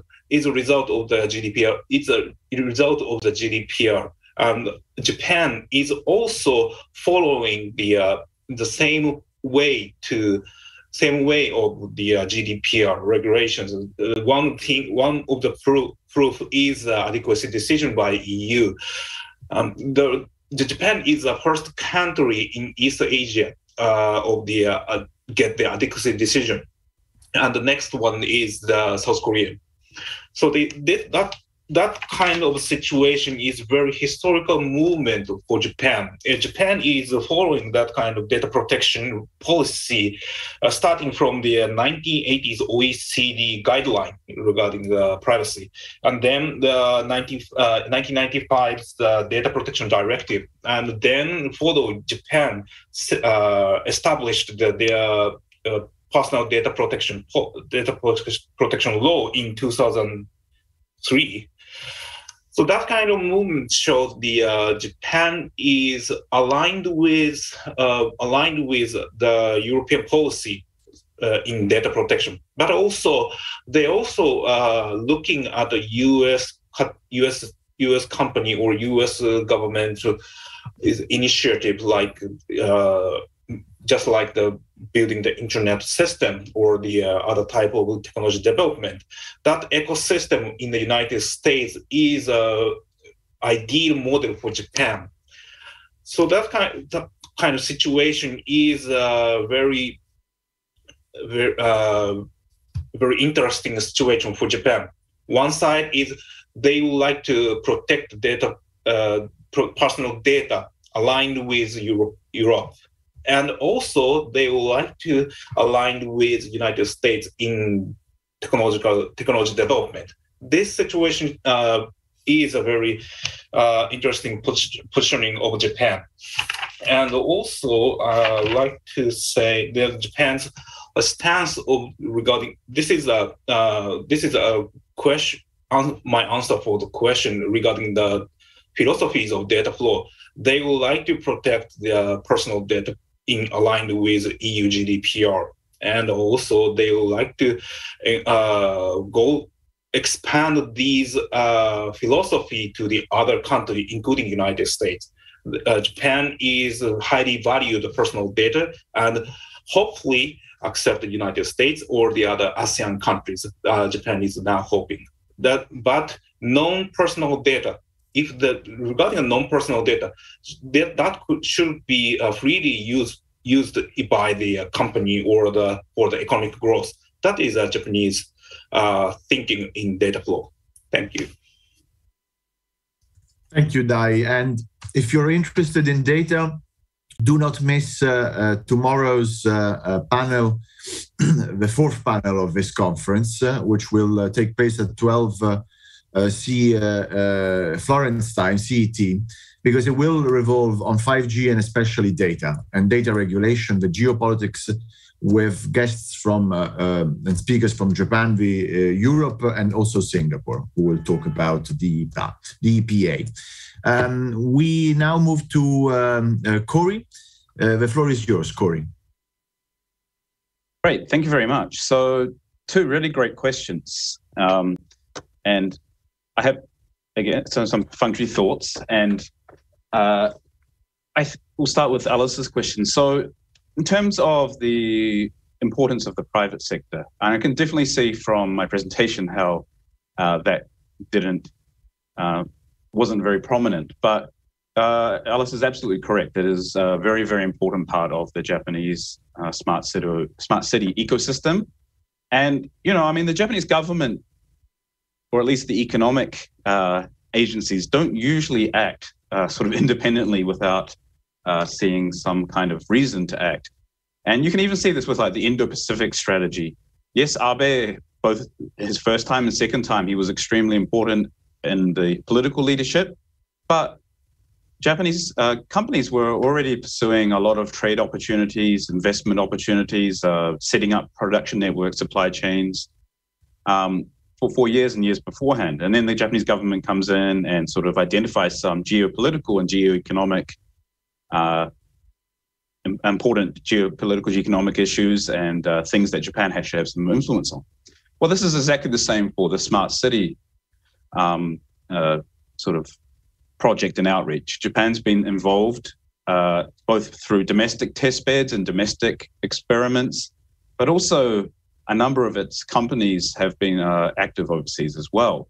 So if you want to sort of know who the providers are, well, at the sort of top, you've got the Japan's sort of quite special integrated trading companies, I guess is the translation for it, is they basically do almost everything and everything to do with overseas trade. They have connections to technology. They have access to technology, to financing through banks, through all sorts of things there. The broadness of their operations are quite impressive sometimes. So those are companies like Marubeni and Sojitz and so forth, Mitsubishi Banks. But this has also attracted a lot of attention from traditional technology companies. So, for example, close to me is a city outside of Yokohama called Fujisawa, and they had the old Panasonic factory there that used to make all sorts of things for years and years. When they closed that down, they decided to turn the real estate there into a probably one of the more successful examples of a smart city testbed. And that was mostly without government influence for that period of time.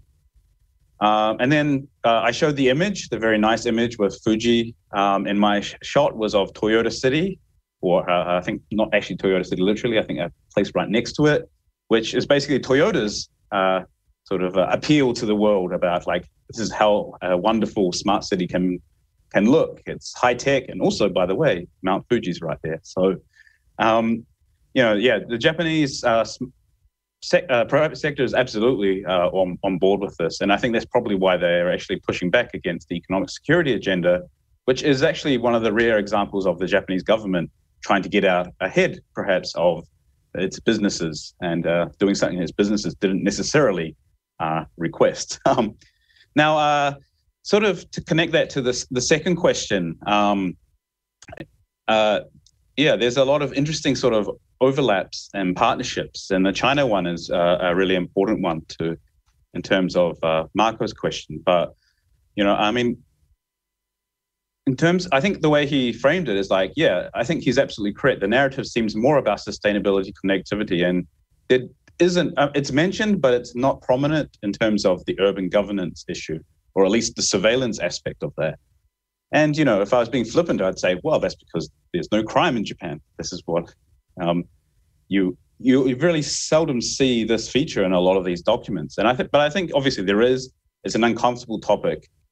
And I think also it's uncomfortable because of its connotations related to China and its use of surveillance technologies for all sorts of things. And of course, Japanese companies would like to put themselves away, and the Japanese government for sure. But the reality is that it's quite tightly connected. I mean, just to take one big example is SoftBank. Masayoshi Son. He's dabbled a lot in AI applications in the China market. He had a dalliance with Alibaba for a while there.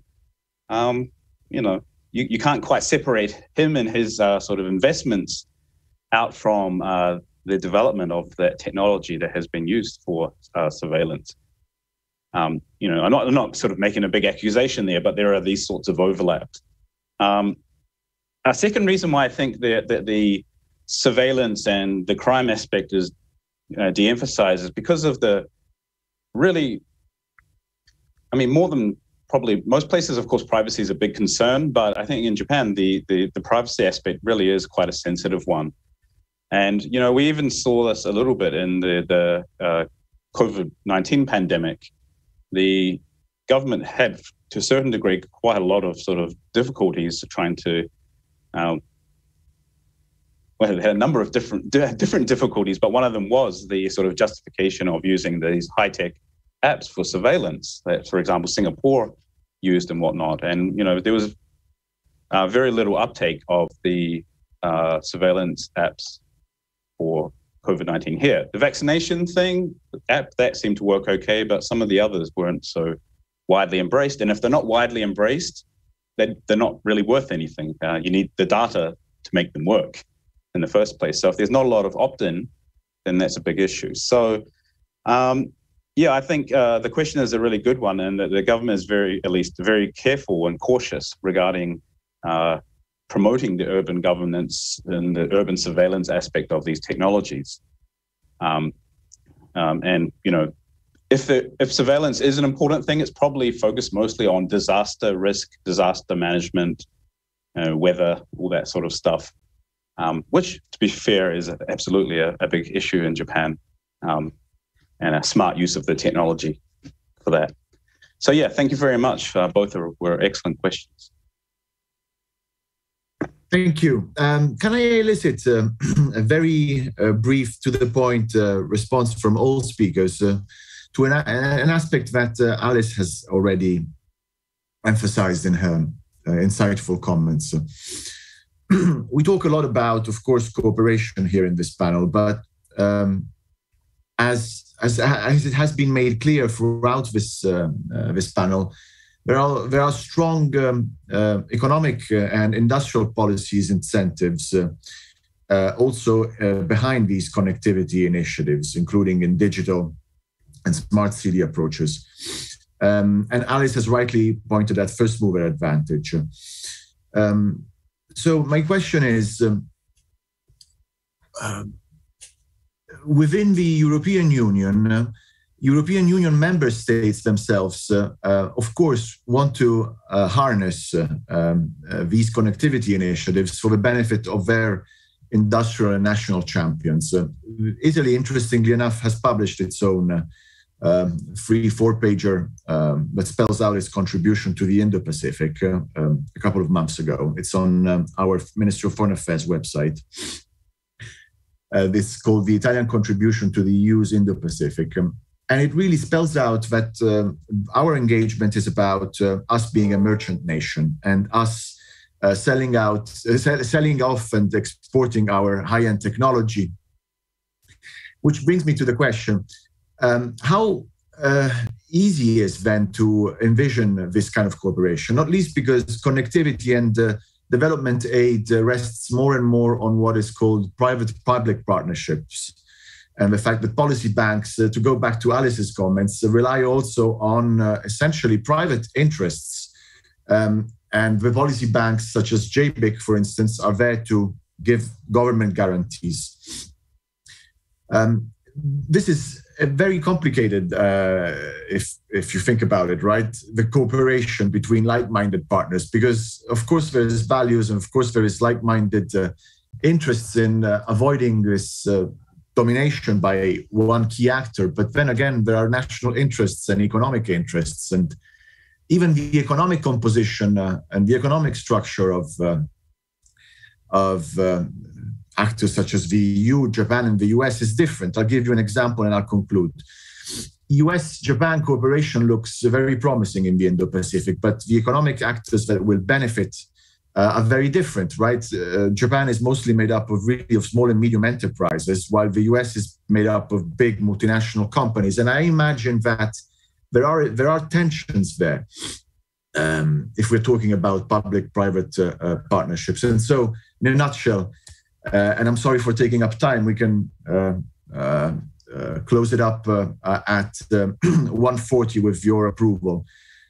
How do you envision cooperation? How is cooperation possible, if at all? And I would like to actually ask this question to all participants, including Alice. And if possible, shall we go in the order of the program? So Dai, Maaike, Corey, and Alice, and then we'll close it off. Thank you. No, not okay. Alice has to leave. I'm sorry. Okay. With your permission, Dai, Maaike, and then Corey, if you have time. Thank you. Okay. Thank you. Okay, I will. Yeah, very good point about the tension between United States and Japan. I think possibly there is a tension between their difference between their approach. But if we pursue some kind of economic growth, there should be the competition. So basically, two countries, or including two countries and European countries and Japan, cooperate between the development of ASEAN or the other Indo-Pacific region. It should be the cooperate. And the other things, as I mentioned, we need a competition in economy. So I think the more detailed cooperation, it should be the setting up the principle how we can develop in the region, how we have to do the projects for these regions. That kind of principle we should agree. And then private sector, even if a government, we have a competition in that area in economy. So the best things is balanced approach between the cooperation and the competition. Thank you. We will move to Alice very quickly because she has to leave, and perhaps even just with salutations. Thank you so much for being here, Alice. Yes, apologies that I can't really stay over time, but I mean, I don't really have a straightforward answer to your point, Giulio, but I do think you raised an interesting question, which is, in the end, a public-private partnership really has such a different shape, whether we're dealing with a Google or with, a government-supported startup in France, or then a large group in one of the medium-sized countries, but it's still one tiny portion of a large US, for example, US giant company. So I don't really have an answer to your question. I'm sorry. I just believe it's an interesting point that you're raising, and that public-private partnership is no universal reality. It can take many different shapes, but that's certainly something to be thinking about and researching more. Thank you very much, Alice, and thanks for your time today. Maaike? Yes, well, I agree very much with what Dai was just saying. I mean, in the economic sphere, it has to be competition. It cannot be otherwise, I think. But on development objectives and on standardization, regulatory issues, there must be more coordination and synergies. I've actually quite intentionally avoided the word cooperation, because I think that's one level further, whereas finding synergies and coordinating, and this is an exchange of what we are doing, knowing what both are doing and what objectives are, as a way of avoiding that we are duplicating, because there's we are all working with relatively limited funds. So there's a need, I think, and a great benefit to coordination and cooperation. But if you look at the field of development, for example, I've been studying digital for development, which is now also increasingly more a focus in Brussels. Just recently, a Digital for Development hub was created, and some people may suggest that this is an opportunity for JICA and then this hub to cooperate. Well, I beg to disagree, because if anything, JICA, I think, is also it's a huge bureaucracy. It's a big tanker in and of itself, where digitalization is relatively new, where, people in JICA are trying to break the silos between, the various sectors and the focus that they have, trying to insert digitalization efforts in all of that. And the same is actually the case at the EU level, but also at the member states level. Speaking of the Netherlands, for example, as where I'm based. So, in the midst of those huge transformations that every country is going through, to also aim for cooperation, with companies from Japan or Europe, working together in projects, I don't think that's going to happen. If that was easy, we would have seen it with the EU-Japan Connectivity Partnership. And I think, the few studies that we have seen out there about that partnership have shown that there's very, very little. So in that sense, I think we have to be more pragmatic. That's not downsizing, or lowering our ambitions, but is aiming for a different approach that I think will be far more feasible. And if I may just use, the last bit of time to engage with a very good question that Alice also posed that I failed to answer, the question of agency. Is ASEAN a playground, as I indeed put it also in my paper? Yes, it is, just as Europe is a playground, by the way, but we're not talking about that now.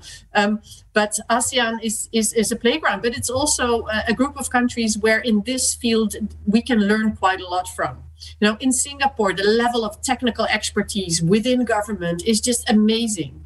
And here in Europe, we've considered that to be sort of industrial policy, mercantilist practices that we should steer away from. Well, actually, I think we are reconsidering that now. Because, for example, when the COVID app was supposed to be designed in the Netherlands, the government wanted to move in this direction, and it did not have the technical experts in-house. So how are you ever going to put out sort of a public, quest for help with building this app if you cannot really, assess what the technicalities are behind that? So we are reappreciating the technical expertise of government officials, and this is something, frankly speaking, again, where we can learn a lot. Just as in, some of the very exciting things that are happening in the digital economy in these countries that, we don't see here. Everybody here has a bank account in Europe. So, having a digital access to a bank, or actually to your finances, not through a bank, is something we cannot imagine. But that's the exciting world that's happening, that people in Southeast Asia live in. And we have to be more aware and more understanding, I think, of that before we, can do better even. Thank you very much, Maaike. Corey, the final word is yours. I think, is cooperation possible? It's both a hard yes and a hard no, in the sense that it's like in the smart city sphere right now, it's the wild west, maybe east in this part of the world. There's cooperation, but there's incredible competition, there's complementarity, there's all sorts of things going on. There's private sector cooperation, banks cooperating with major technology companies. You've got multilateral development banks and development agencies cooperating with governments, with private sector agents. You've got,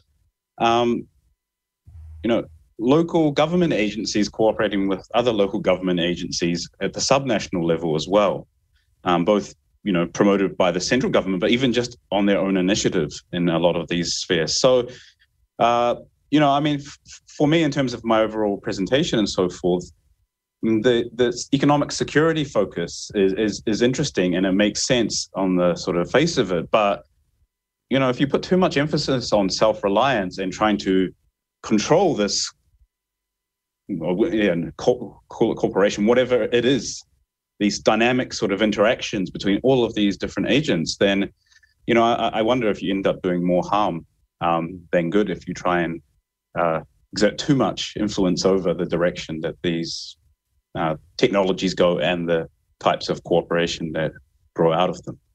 So yeah, it is exciting though, and I really am looking forward to continuing to work on this project.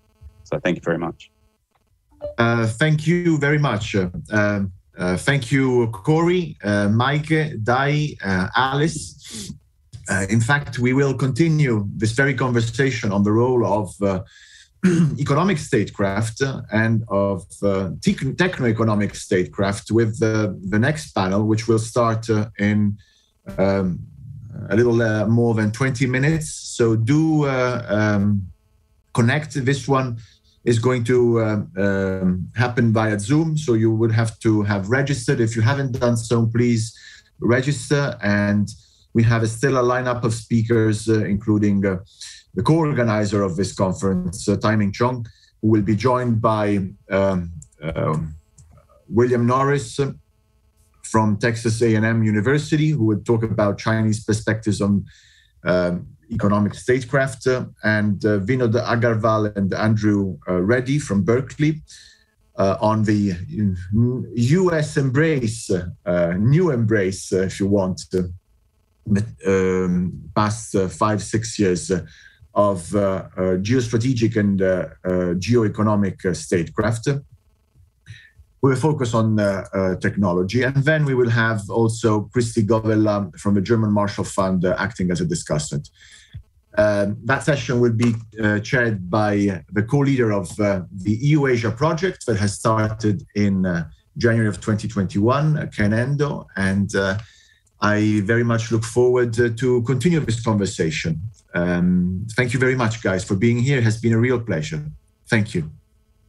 Thank you.